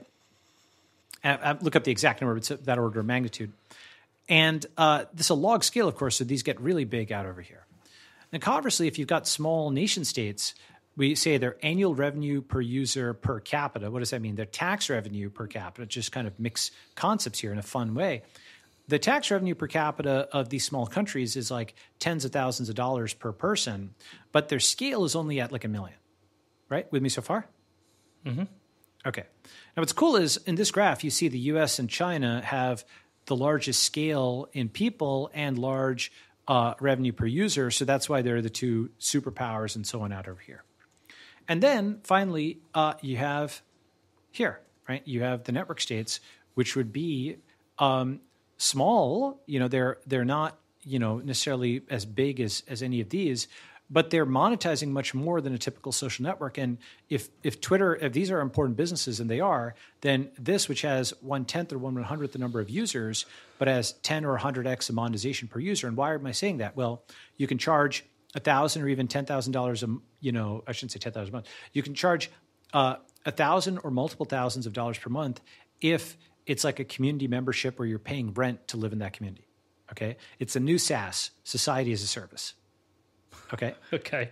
Isn't that funny? Right. And yeah. So you can venture back this, right? And so that's why starting new countries is possible, preferable, and profitable. And you don't need to get all the way to a new country, by the way. You can basically have something like this, and you don't necessarily need to do all the deals with other countries. You can just have the scale of this kind of global network, or even something less than that. There's many different stopping points and intermediate points. But this is basically the idea of the network state. Okay, and I think it's what cryptocurrency enables. Okay, so how do you build one within the regulatory environment of a country? Like, say I wanted to build my own node, and I wanted people to come here, and we had housing, but we're still governed by the laws of the UK. Totally, that's right. And in fact, you don't need to change those laws until much later. The short answer is think about a political party, right? A political party is intermediate between just a group of people and the government, right? That's what a party is. A party is a group of people that intends to seize the levers of power, in part or in whole, right? Okay. And there's different parties that are like, there's the SNP, that's the Scottish, there's the Pirate Party, there's the Communist Party, there's, this party and that party. Different parties have an ideological platform that they stand for, right? So in a sense, you're like the founder of a party. Okay, and it's a really serious party. It's not like Democrat and Republican aren't really serious parties because they don't have applications, they don't have membership dues, and so on. They're kind of, like a really serious party is something where it's like, okay, you're showing up to Bedford, you're at all the games, right? You're paying your dues, you're helping clean the stadium afterwards, you're helping recruit new people, right? You have duties that you're asking of them, right? And they have rights and responsibilities. They're supposed to, even if the nucleating point is every week we've got a football game or a soccer game, or whatever it is, right? Something like that. They're doing a lot of things. And now the question is, is that too trivial, right? Well, a lot of small towns in the U.S. certainly revolve around American football, right? So I don't think that it's I think for the purpose of nucleating a local community, I think it's totally fine, right? But it's kind of like any tech company, you know. You could have a tech company that's a pretty good company, but it's a $10 million company, or it's a $100 million company, or it's $1 billion. It's really hard to be a $1 trillion company, right? And the same, it's really hard to become a network state, as I define it, that actually has like sovereign recognition. Okay.